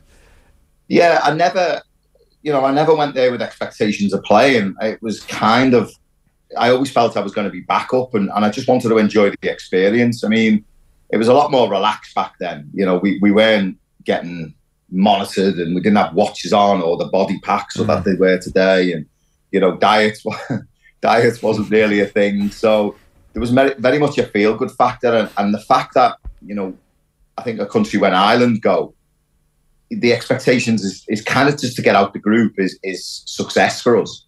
So it was very much a relaxed camp. I think there was obviously some nailed-on starters. You look at Packy, nailed on, and then Andy, Steve Staunton, Dennis Irwin.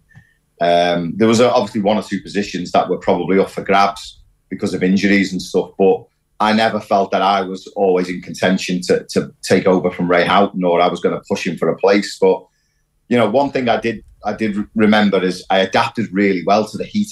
I mean, it was so hot out there in June in New York and in Florida that I was really fit. I was a really fit player. I was box to box midfield.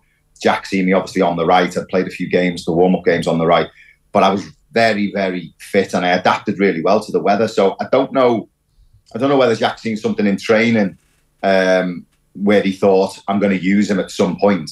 But obviously that's how it happened. Come the first game against Italy, I was used for about I don't know, about 25, 28 minutes or something. She's getting the chance to play at the Giant Stadium as well, Jason. Such a historic venue as well. It must have been pretty special.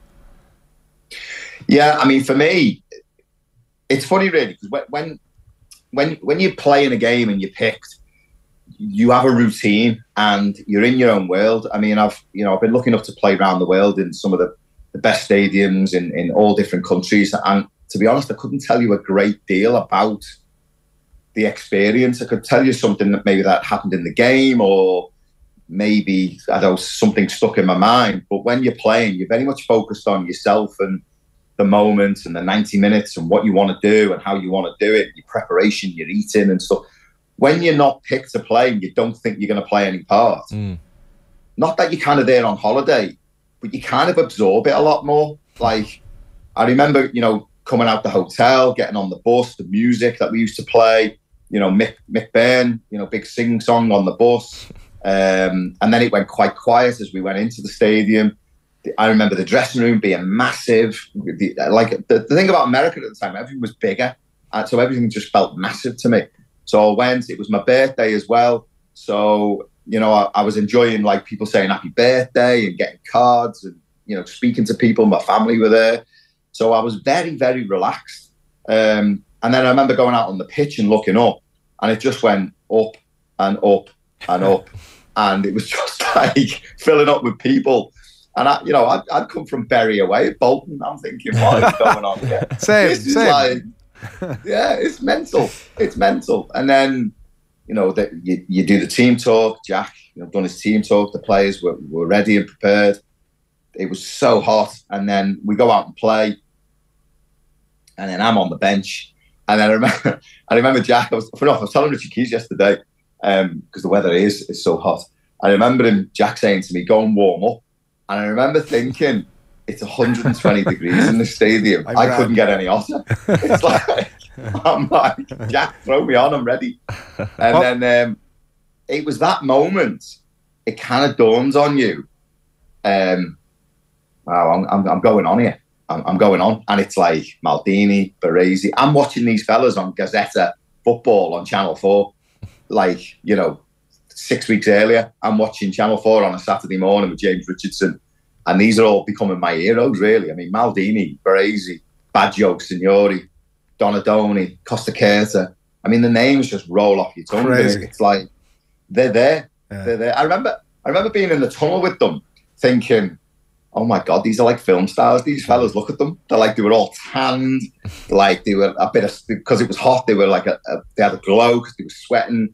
Maldini had his long hair. Donadoni, it was like, Baresi looked like a Roman gladiator, all the scars on his face, and he's like hard looking. Baggio was like poster boy. And like we were basically like the dog and duck, to be honest. It was like, compared to the Italians, there was no comparison. But for all that, Jason, it was a man in the Irish number 5 shirt that stole the show. Yeah.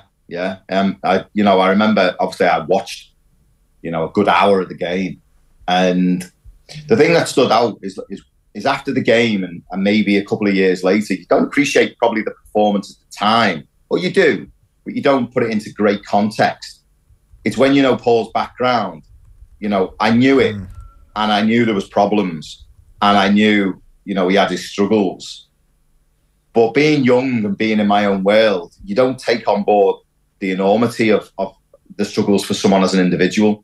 And it's only when you go later on in your career and you realise, to go through that, but then perform at that level. It's just, you've got to just put it into context. And, some of the things he was doing. And I remember Babsy obviously played alongside him because Kev had got injured. Kevin Moran got injured. So Babsy had got his chance. And I was really worried for Babsy. But it was quite evident that the two of them struck up a really good partnership. And Paul looked after Phil as well. So it was not only his performance, it was the fact that Phil played so well off Paul looking after him and directing him and showing him basically where to be and just, directing traffic. And, after the game, it was one of them moments which wasn't captured. I mean, the Pele Bobby Moore photograph, the famous photograph where they swap shirts. there was a moment Baresi and Paul come together, and it was that moment. And I remember shaking hands with everyone and watching, because it was Baresi, and he comes up to Paul and they exchange words and they hug each other. And it was that Bobby Moore Pele moment for me, and I've got it in my head. I've always had it in my head, this image. And it was, Baresi approached Paul. It wasn't the other way around. And it was just, I've watched it back a few times, and that performance from a centre half under them conditions and the stresses he was going through in his own life was just phenomenal. Yeah. Absolutely phenomenal. A phenomenal player, and we sometimes think about it through green tinted lenses. You had Gary Lineker on Twitter the other week saying that he was, I can't remember, was it the best centre, one of the best centre backs. Marshall Halland. Marshall Halland, incredible. Right, we're going to move on. We're moving to forward a few years. We're moving to Lansdowne Road. Needless to say, everybody expected this to be on the list. It's Ireland-Holland. It's World Cup 2002 qualifier. Holland are having a few struggles. They needed a win to stay alive. Ireland hadn't lost under Mick at Lansdowne Road. You want to talk about Roy Keane here. We might touch on you a little bit as well, but you want to talk about Roy. Yeah, it kind of was, to set it up, it was kind of the perfect storm for us as a qualification. I mean, we'd entered the qualifiers with Portugal and Holland in the group, and we were never expected to get out, to be honest. Two powerhouses. But Mick had obviously, it evolved, the squad had evolved, and there was obviously the younger players had come in, but they were well settled when we started the campaign in 2000. A lot of them had had the debuts, a lot of them were used to Mick. Things had changed from the Jack era. Myself, Roy, Phil, although Phil was in and out under Mick, Gary, we were becoming more and more the senior pros and taking over from the likes of Ray and Ronnie and Andy Townsend and stuff. So the campaign started well, although this is where the seeds are set, you see. This is where it leads up to why he, through that campaign was immense. But why that game, why I picked Roy, was obviously we went to Holland in the first game. Everyone, again, not expecting us to get anything. But then we go 2-0 up. And then we end up 2-2, being pegged back. And we're all congratulating each other and basically celebrating in the dressing room afterwards. And in its own right, it was a fantastic achievement. I don't want to take anything away from that night, because it was. But one person who didn't celebrate and was quick to tell us to stop was Roy. And where we felt we've achieved something great, to him it was 2 points dropped. It wasn't the fact it was Holland, and it wasn't the fact that we went away and we got a draw. We dropped 2 points for being 2-0 up. And everyone kind of took a step back, and it took the edge off the celebration, but it also planted the seed that we shouldn't fear anyone in this group. We're here on merit. We're a very, very good team. We've got a chance, and our captain is telling us that. So, we went through the campaign, a couple of draws against Portugal, I think, and we win the easier games, which then sets up the game in Lansdowne Road. Mick being very old school in his management, in the sense of, they use everything that they need to motivate you, which obviously was Van Gaal's interviews, and the Dutch's arrogance was mentioned. It was a matter of how many goals the Dutch were going to score that day. And I mean, you look down the team sheet and it was one to whoa, how are we going to get anything out of this today? It was full of stars. So, the game, we prepped most of the week. And then we kick off. England played as well that day, so there was a lot of football. Everyone with the world was watching. It's kind of a day out for everyone in the pubs, wanted to go and watch a double header, England Ireland, and see Ireland get beat basically. And the game started, and then again the tone was set. Roy smashes over Mars.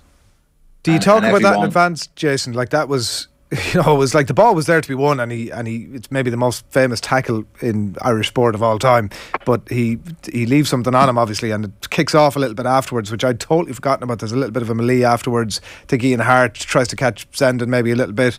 Clivert levels Kilban, who comes off laughing away. I texted about him last night. He said, I said, what were you saying to him that you walked away laughing? And it was an F word and something else or whatever. So there was an edge there. That was all within the first sort of couple of minutes. Was that something you spoke about beforehand, or did the tackle kind of go, oh, we're here? Yeah. It kind of, the tackle I remember it vividly. I don't remember much of the other stuff you just mentioned there, but the tackle vividly, because you start the game, there's a lot of nerves. And listen, we're at home, you know, so the crowd, I mean, it was one of my favourite places to play, Lansdowne, because just the emotion, the crowd, the noise, you know, what the Irish fans bring. You know, they love sport, don't they? The Irish fans, they come and they watch, but they always give us a chance. It was no matter who we played, the crowd always felt we had a chance. So, you know, you go out there with now a bit of expectation. It's like in the dressing room, it's like, right, let's see what we've got, and let's see if we could get something. Where you go out and the crowd's basically expecting you to get something. It's not if, it's, you know, you got to get something. So, you know, you're a bit nervous. The national anthems play. It was you know, it hadn't gone dark. It was bright, and we kind of, you know, we were just not maybe overawed with the situation, but it was, for some of us, it was the biggest game that we've ever played. You know, in the sense of where it was going to take us. I mean, I never played in the qualifiers, so I never had that sense of achievement with the lads in '94. I can tell you, when, you know, with Iran, the sense of achievement is phenomenal. It's something I'll never ever forget, that feeling in Iran. But that game was obviously going to take us onto that. So, you know, the tackle was the moment. The tackle was the moment where you brush everything off. You forget about the emotion of the game. You're in it now. It's like the first punch has landed, and it's like, as much as it knocked over Mars back, I think it spelt out to us, right, let's roll our sleeves up now. And, you know, they did batter us for 20 minutes. And in all honesty, on another day, it could have been 2 or 3 down. We could have been 2 or 3 down. Yeah. But the tackle, you know, was like, we're in it. And then it was game on. And then I remember putting a cross in towards the end of the first half. I think Quinny chested it down and Robbie had a kick. And for me, you remember the Ivan Drago moment where Rocky punches him and he cuts him, and then it's that belief that you can actually hurt them. It was like, it was kind of like that moment then. And it was like, oh, right, we can actually, like, we can make chances for ourselves. And with Robbie and Quinny, you know, anything can happen. So the game, you know, obviously goes on. Gary Kelly then smashes over Mars, gets booked. And then we're in a half time, you know, 0-0.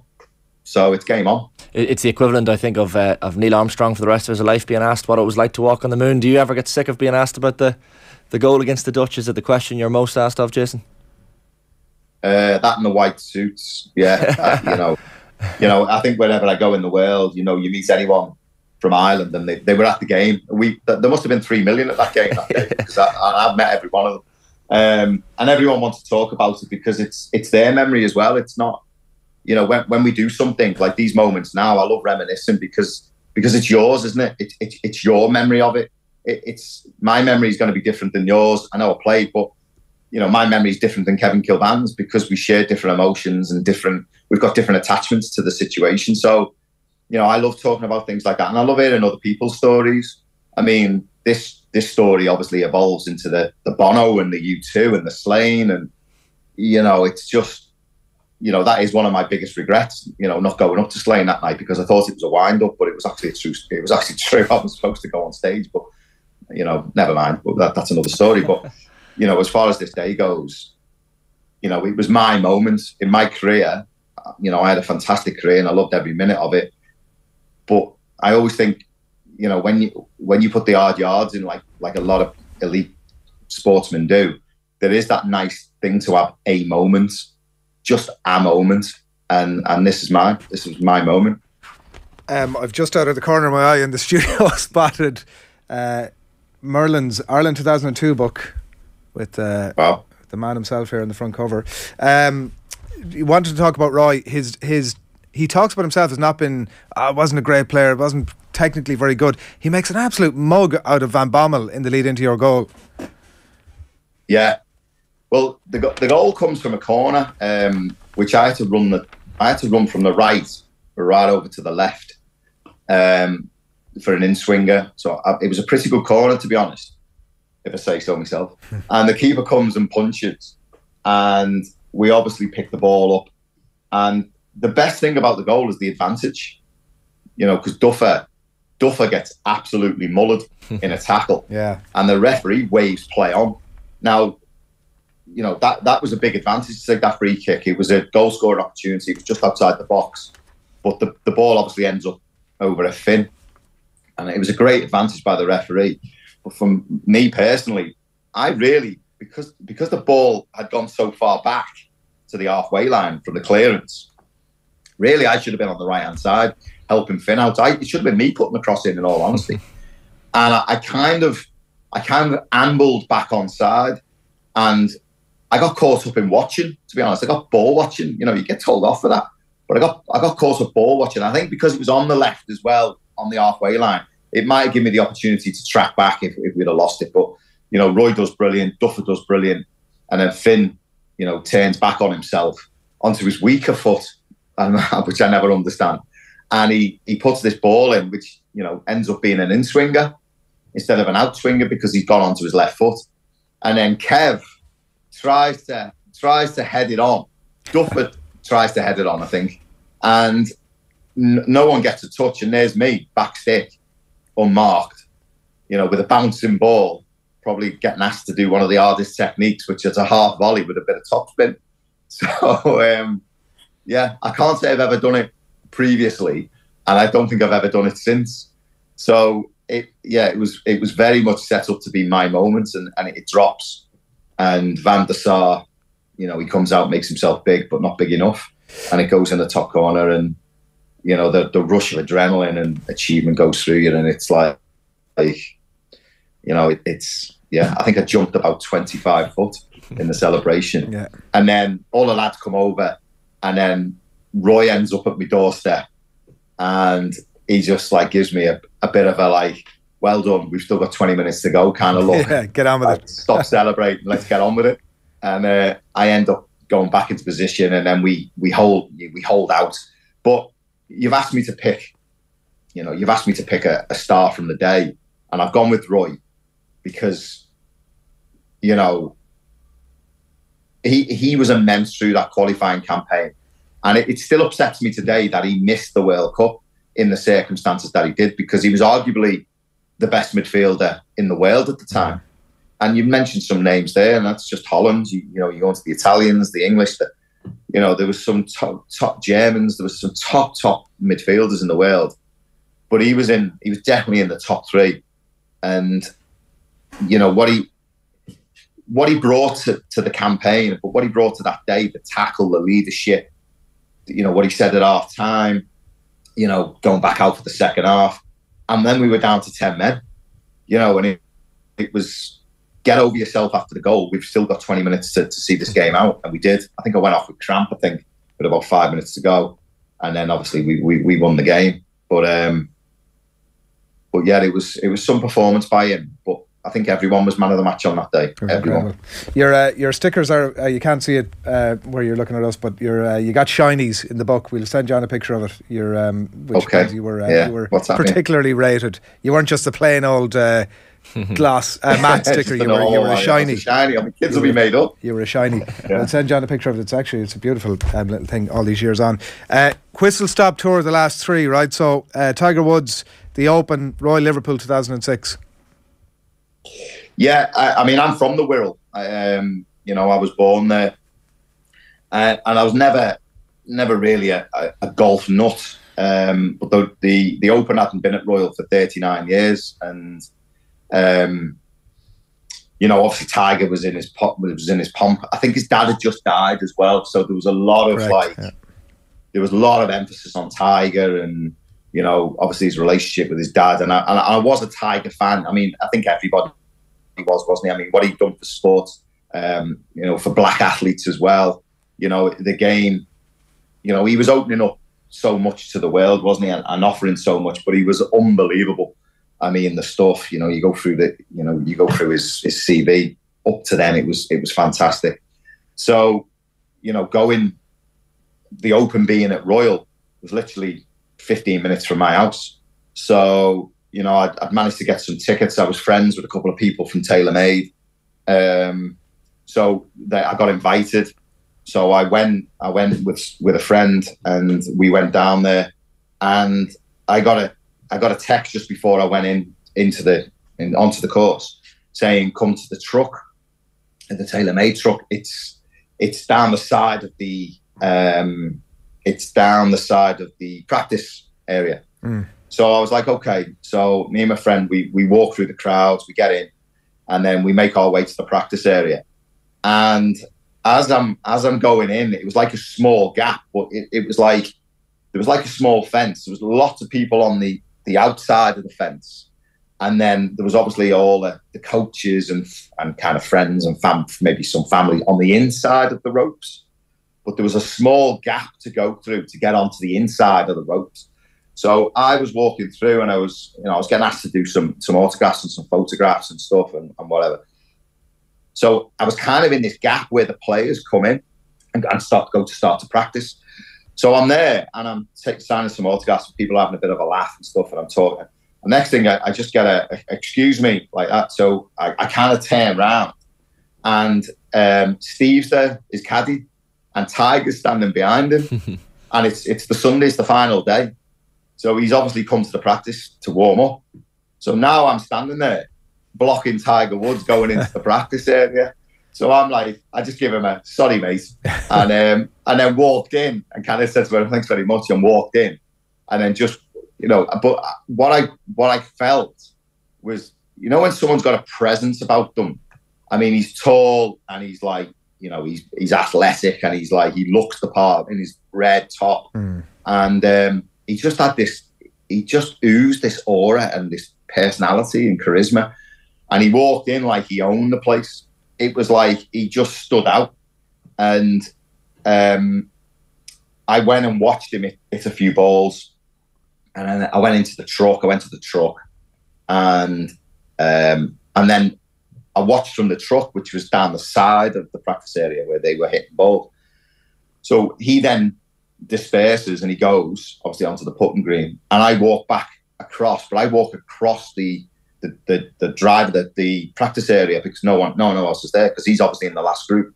So I walk across, and the police had come onto the practice ground to stop people going on there. And there's ball spotters who go and pick up all the balls. So Tiger hit his own balls. They were night balls at the time, and he had his own balls. So people were trying to pick his balls up and identify them. So I picked a couple of balls up, and one of them was Tiger's, and there was a policeman there. And I looked at it, and I looked at this policeman, and he went, "Go on." And I just put it in my pocket. Class. And you still have it? Walking. Yeah, so I got one of Tiger Woods' golf balls. That's class. So I've still got it. I've got a box at home with all stuff in it. It's in there. That's a great story. Yeah, so I went out, and then, I mean, I don't know if you lads have been to golf. It's quite a hard watch to golf. It's, it's a lot of walking around. You've got to be placed and watch them come through with the golf. You can't. It's difficult to walk around following someone, because the crowd following Tiger was just immense. But I was with someone who was, she was quite famous herself, and she was off the telly, and we got dogs abuse, to be honest. The amount of stuff that people were shouting, we ended up leaving. And I went home and watched it on the telly. I watched the rest of it on the telly. But just to see him in the flesh, to watch him hit golf balls, I mean, it makes a different noise. I mean, I play golf now. I play golf all the time. He's a different animal. The noise off a golf ball when he hits it it's different. It's just different. Yeah, incredible thing to be at. To witness him and his pomp, just seriously. So the last two, right? Gino Wijnaldum against Barcelona 2016. They blitzed him. He's just in the team. Brilliant performance. And Floyd Mayweather against Ricky Hatton. You were in Vegas. Were you 2007? Yeah. Yeah. I mean, the fight was built up. Ricky was doing really, really well. Again, another bit of a funny story. He was doing really, really well, and he's obviously now earned the right to fight Mayweather. And it was obviously Vegas. But the dates fell where my agent rang me and just said, "Listen, you're off. Should we go to Vegas?" So I watched the fight.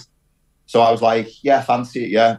So he said, I was friends with Paddy McGuinness at the time. So he said, "Should we ask Paddy?" So I said, "Yeah." So he rang Paddy and I said, "Listen, do you fancy Vegas, Ricky Hatton fight? We can get tickets." So he goes, "I'm in." So we booked the flights. We fly to Vegas. We go over. We get the tickets. We go to the fight. Now, the thing that struck me was we get in the arena and in the hotel. We watch the fight. Great seats, great tickets. Mayweather, he basically toyed with Ricky. And you talk about Tiger in his pomp. This was Mayweather now in his pomp. And, you know, I've never seen... Ricky Hatton didn't put a punch on him. He didn't lay a finger on him. And it was crazy. He toyed with him for round after round after round. And then he obviously wins the fight. And then everyone kind of disperses. And we're kind of hanging around, lingering around, letting the crowd go. And Mayweather comes back out. And he kind of gets on the mic and he introduces himself. He goes, I'm Floyd Mayweather. Because I don't think anyone expected him to come back out. He comes back out, he goes, I'm Floyd Mayweather. He went, listen, I just want to thank everyone for coming. You know, really appreciate your support. All the English fans who have come over, all the fans, all the international fans. You know, you've all come to watch. I really appreciate it. Thank you. And I thought that was a really nice touch. So we were invited to the party after the fight.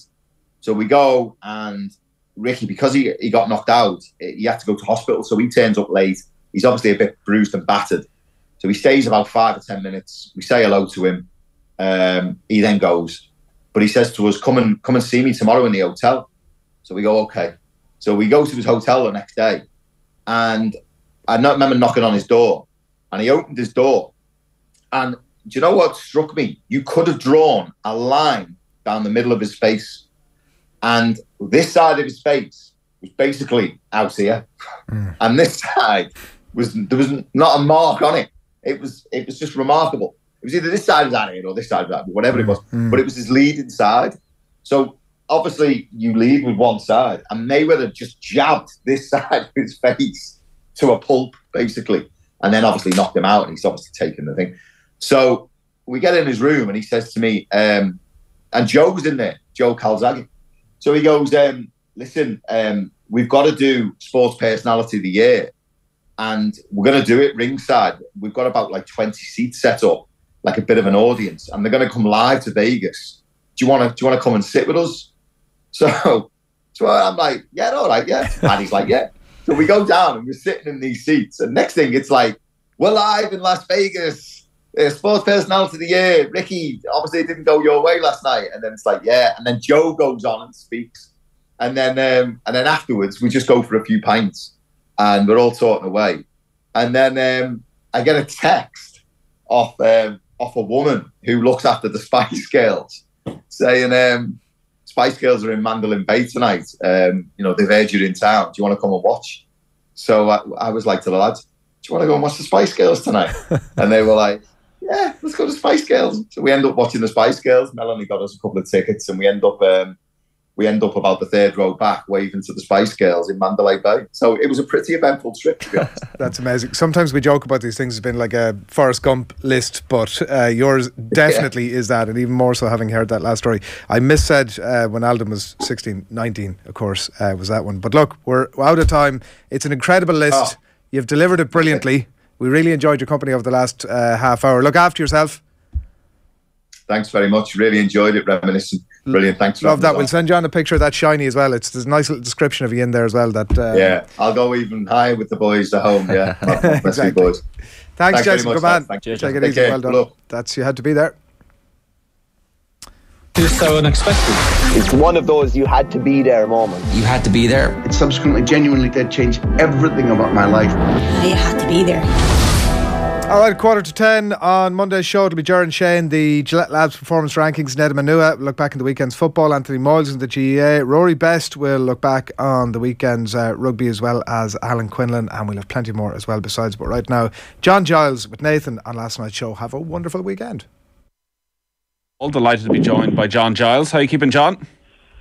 Okay, Nathan. There's been a lot going on this week. A couple of Champions League semi-finals, and for many people, the final within there of Real Madrid and Manchester City 1-1 over in Spain on Tuesday night. What did you make of the City performance?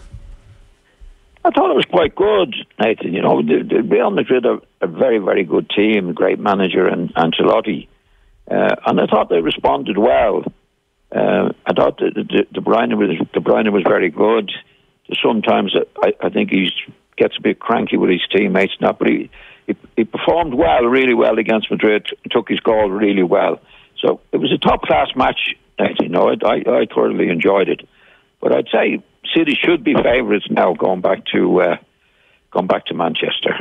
De Bruyne has had an interesting season in that the World Cup was a real struggle for him with Belgium, didn't seem happy on the pitch or off the pitch there, and there's definitely been more of an inconsistency to his performances for Manchester City. But when you look back on the biggest games of the season, Real Madrid on Tuesday night, the match against Arsenal, Liverpool, both games against Arsenal, in fact, in the Premier League, the 6-3 against Manchester United earlier in the season, like generally De Bruyne has stepped up when it's mattered. Yeah, he's that type of player, Nathan. Obviously, he's a very, very talented lad. But, you know, if you go back to the World Cup, he did a piece in the paper where he said, I can't do it on my own, I need some help from the players. You know, that's not good, especially to the players around him. I think Guardiola had a go at him not so long ago, Nathan. I think he left him out in a couple of matches, and I think he bucked up since then. Because when he does play, and play at his best, he's really, really top notch. And I think in recent times he's been playing very, very, very well. But I think Guardiola had a go at him. I think I think he's a moody type of individual who demands a lot of people around him. You know. Which is okay as long as he's doing it himself. But he has stepped up in recent matches, there's no doubt. The fact that it is the biggest matches is massive for Manchester City, that they can rely on him to deliver on the big occasion. Is there a bit that he's 31 now, he's going to be 32 during the summer, that maybe it's just he's struggling for a bit of motivation for the run-of-the-mill, week-in, week-out league games? Well, it shouldn't be, Nathan. You know, like when you're a pro like he is, it's like, if you do that, you're letting your teammates down. You know, if he's not going to play well, it involves everybody else in the team, because he's in a position in the middle of the field, as we know, where you expect him to do it. You know he can do it, and if he's I would doubt that. It's just he's a moody type of individual anyway. I think he needs a bit of handling, but very, very, very talented. And I think Guardiola, you know, saw that in him and said, look, unless you get going again, you'll be out or you'll be gone, whatever else he has to say to him. But in recent times, in the big matches, he has played well, and I thought he played well the other night. And an excellent goal that he did score. What did you make of how it worked out in midfield? We obviously have such high standards for Luka Modric, and you know, for a large part of the games, again, he showed that usual control. How did Manchester City compare to that Real Madrid midfield? I think in the second half they did. You know, it was the first time I've seen Modric maybe getting tired, Nathan, in the second half.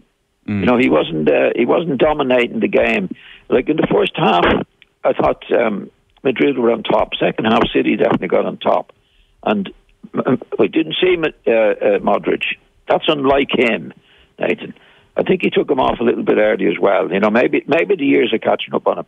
But, you know, in City's midfield, like he would, I think, at his best, dominate the middle of the field. Yeah. You know, I think he's had a bit of an injury as well over the last... spectacular things, Nathan. Yeah. Sorry, Nathan. I was just going to say, Modric had a bit of an injury as well over the last couple of weeks, so maybe, as you say, there was that bit actually of fatigue in the second half. Yeah, I think so, because he's the type of player that can dominate the game. City don't have a player that can dominate the game. They've got Rodri and you've got Gundogan. You know, De Bruyne does it in flashes. He's not a player that does it all the time, but he's very, very effective when he's at his best. But they wouldn't have a Modric. So I was disappointed in Modric because he's a great player, as we know. But he didn't really do it against City the other night. Manchester City have had so many sporting catastrophes in the Champions League over the last 4 or 5 seasons where you felt this was the year they were going to do it, and suddenly there'd be a concession of 2 or 3 quick goals and they'd find themselves out of the competition. When you look at the performance on Tuesday and heading into the second leg next Wednesday at the Etihad, does this City team look better than what's gone before over the last 3 or 4 years to deal with whatever Madrid throw at them? I think so. I mean, we go back to last year. I mean, they look like they had the game tied up. You know, Madrid are very, very good at that. I mean, Ancelotti's a great manager and great players. in there. But it's not over yet, Nathan. It's probably the best chance of doing it now. It looks like on paper it's the hard one. The real hard one is away from home, and now they're at home. Are they going to use the advantage of that? I think they will, but that's But I wouldn't. Well, I don't put any money on it anyway. But I wouldn't be surprised at anything that Madrid do. Now, I'm not trying to work it out. What I'm saying is, I think City will do it. Yeah. But I certainly wouldn't. I don't think anybody would write Madrid off by any means. Ever since they are Pep Guardiola capable of doing it, but I think City are in a situation now. But unless Pep does something totally different again, that's what I was going to ask you. That everyone still goes back to the Champions League final and leaving Rodri out. It does seem, when you look at the team that lined out the last night, which was the same team that started against Arsenal, that actually he's keeping it incredibly straightforward. I think so. I think that's the way it should be. I mean, if you go back to the Chelsea match in the final a couple of years ago, Nathan, he was all over the place. He played without a midfield, from nowhere. I mean, he is inclined to do that, but in recent times, I think he's picked his best team for these particular matches. And certainly I think he picked his best team the other night. There was no messing about with it, playing too many forward or that. They were good. The match was good. Madrid started very well, but City played well, and a good goal got them back into it, which should give them, back at home, unless he does something unusual again. And at the moment, he's not doing that type of thing. They won again in the Premier League at the weekend. Tight enough game for the last few minutes against Leeds, a 2-1 victory. You were on last week talking about Sam Allardyce, and I think it's fair to say you weren't having him and the impact he could make. Was there any signs in the fact that Leeds stuck in the game, that they made for a nervous finale, that over the next 3 games that they can somehow get the results that will squeeze them out of the relegation spots? I didn't see it, Nathan, to be honest. I didn't see that against City. Right.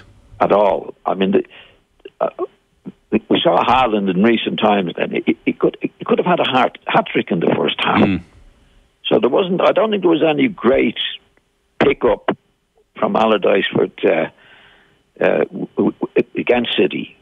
City didn't take their chances. I mean, I'll tell you what things happened to Leeds. Leeds under Bielsa, and how it's going back a bit, was concentrating on attacking.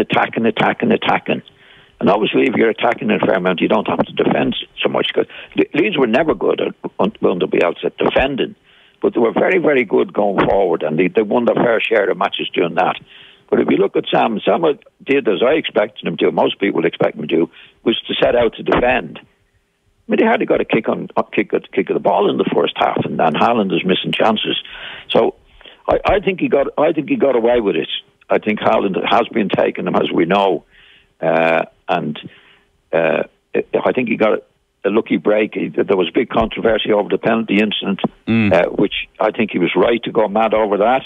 I mean, Haaland is the penalty taker, and because Gundogan, and they're winning 2-0 at that stage, Nathan, 3 finishes them off totally. But because Gundogan was on a hat trick, Haaland said, "Take it." You don't do that, Nathan. If you've got a penalty taker, he's a penalty taker. And he should be, whether they're winning 6-0 or losing 6-0, he takes the penalties. That's my take on it. Because Gundogan finished up missing the blooming thing, and then in football, as you never know what's going to happen, Leeds score and make it 2-1. It's all nervy now. I never believed in it, Nathan. I got into a bit of trouble myself at Leeds with the crowd. We were playing in a European Cup match one night, and we were winning 6-0. And Albert Johansson was on a hat-trick. And the crowd was shouting for Albert to take the penalty. And I said, no, I'm the penalty taker. I take them in the good days, I take them in the bad days. Yeah. I don't think the crowd ever forgave me. Well, did you score the penalty? I did, yeah. That's all right then. But it didn't. I mean, from then on, I never, not that I cared too much, but I never got in the first 3 of the Player of the Year. Wow. The love was gone. Albert was a star with the crowd, which is fair enough. But I just never believed in it. If it's a penalty, it's a penalty. You're the penalty taker. You take it, not on the good. You do it on the good days and the bad days. And I think that's why Pep was going mad the other day. Although I think he should have established stronger than he has done that nobody takes the penalties unless the penalty taker has taken them. Mm. You know, he went mad afterwards about what happened. But I think it should have been established from day one as a penalty taker, Nathan, that no matter what the score is, the penalty taker takes it.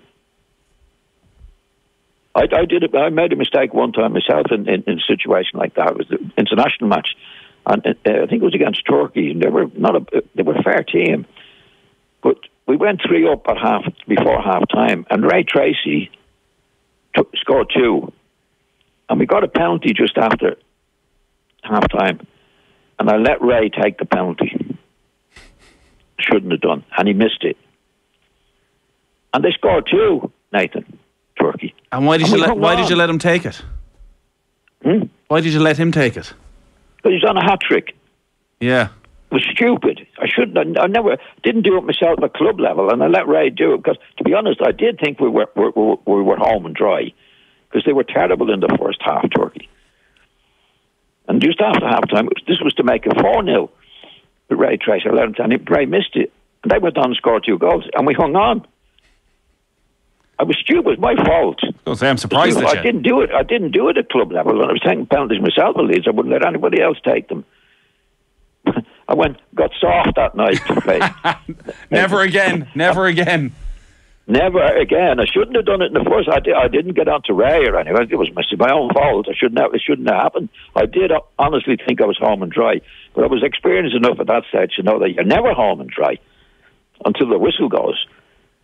And that happened last week. Pep went mad, but I think Pep should have established it much stronger than he did for the penalty taker. It was Haaland that gave the penalty ball to Gundogan for his hat trick, and it did look like it was all over, but it never is.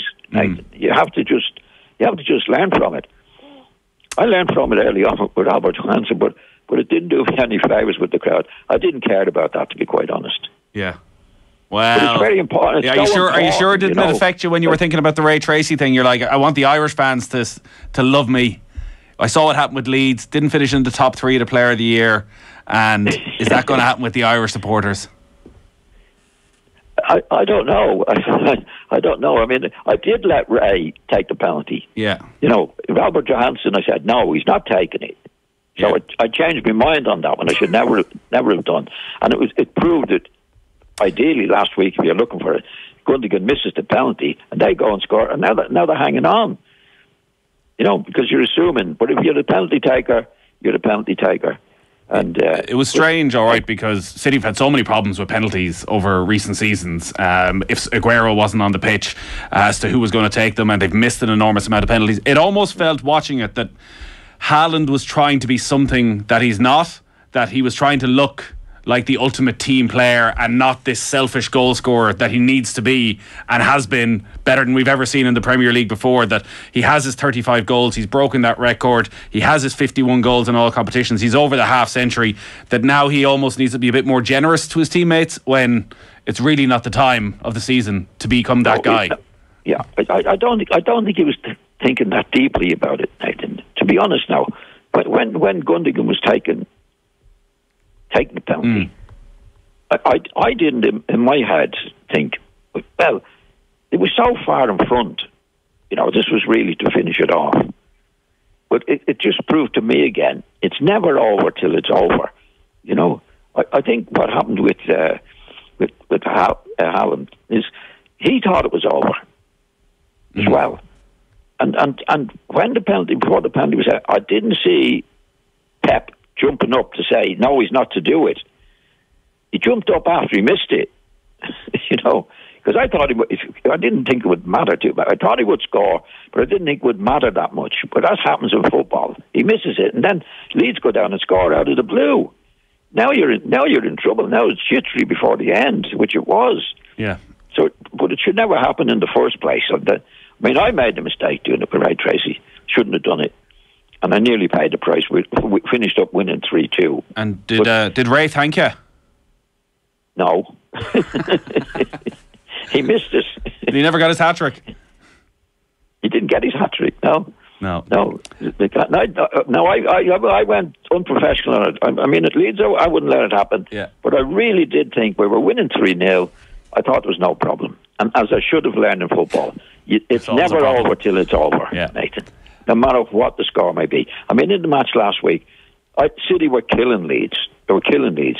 And this was a hat-trick opportunity. OTB AM with Gillette Labs. Get the ultimate shave or your money back. Neon Night Edition available now. Off the ball daily.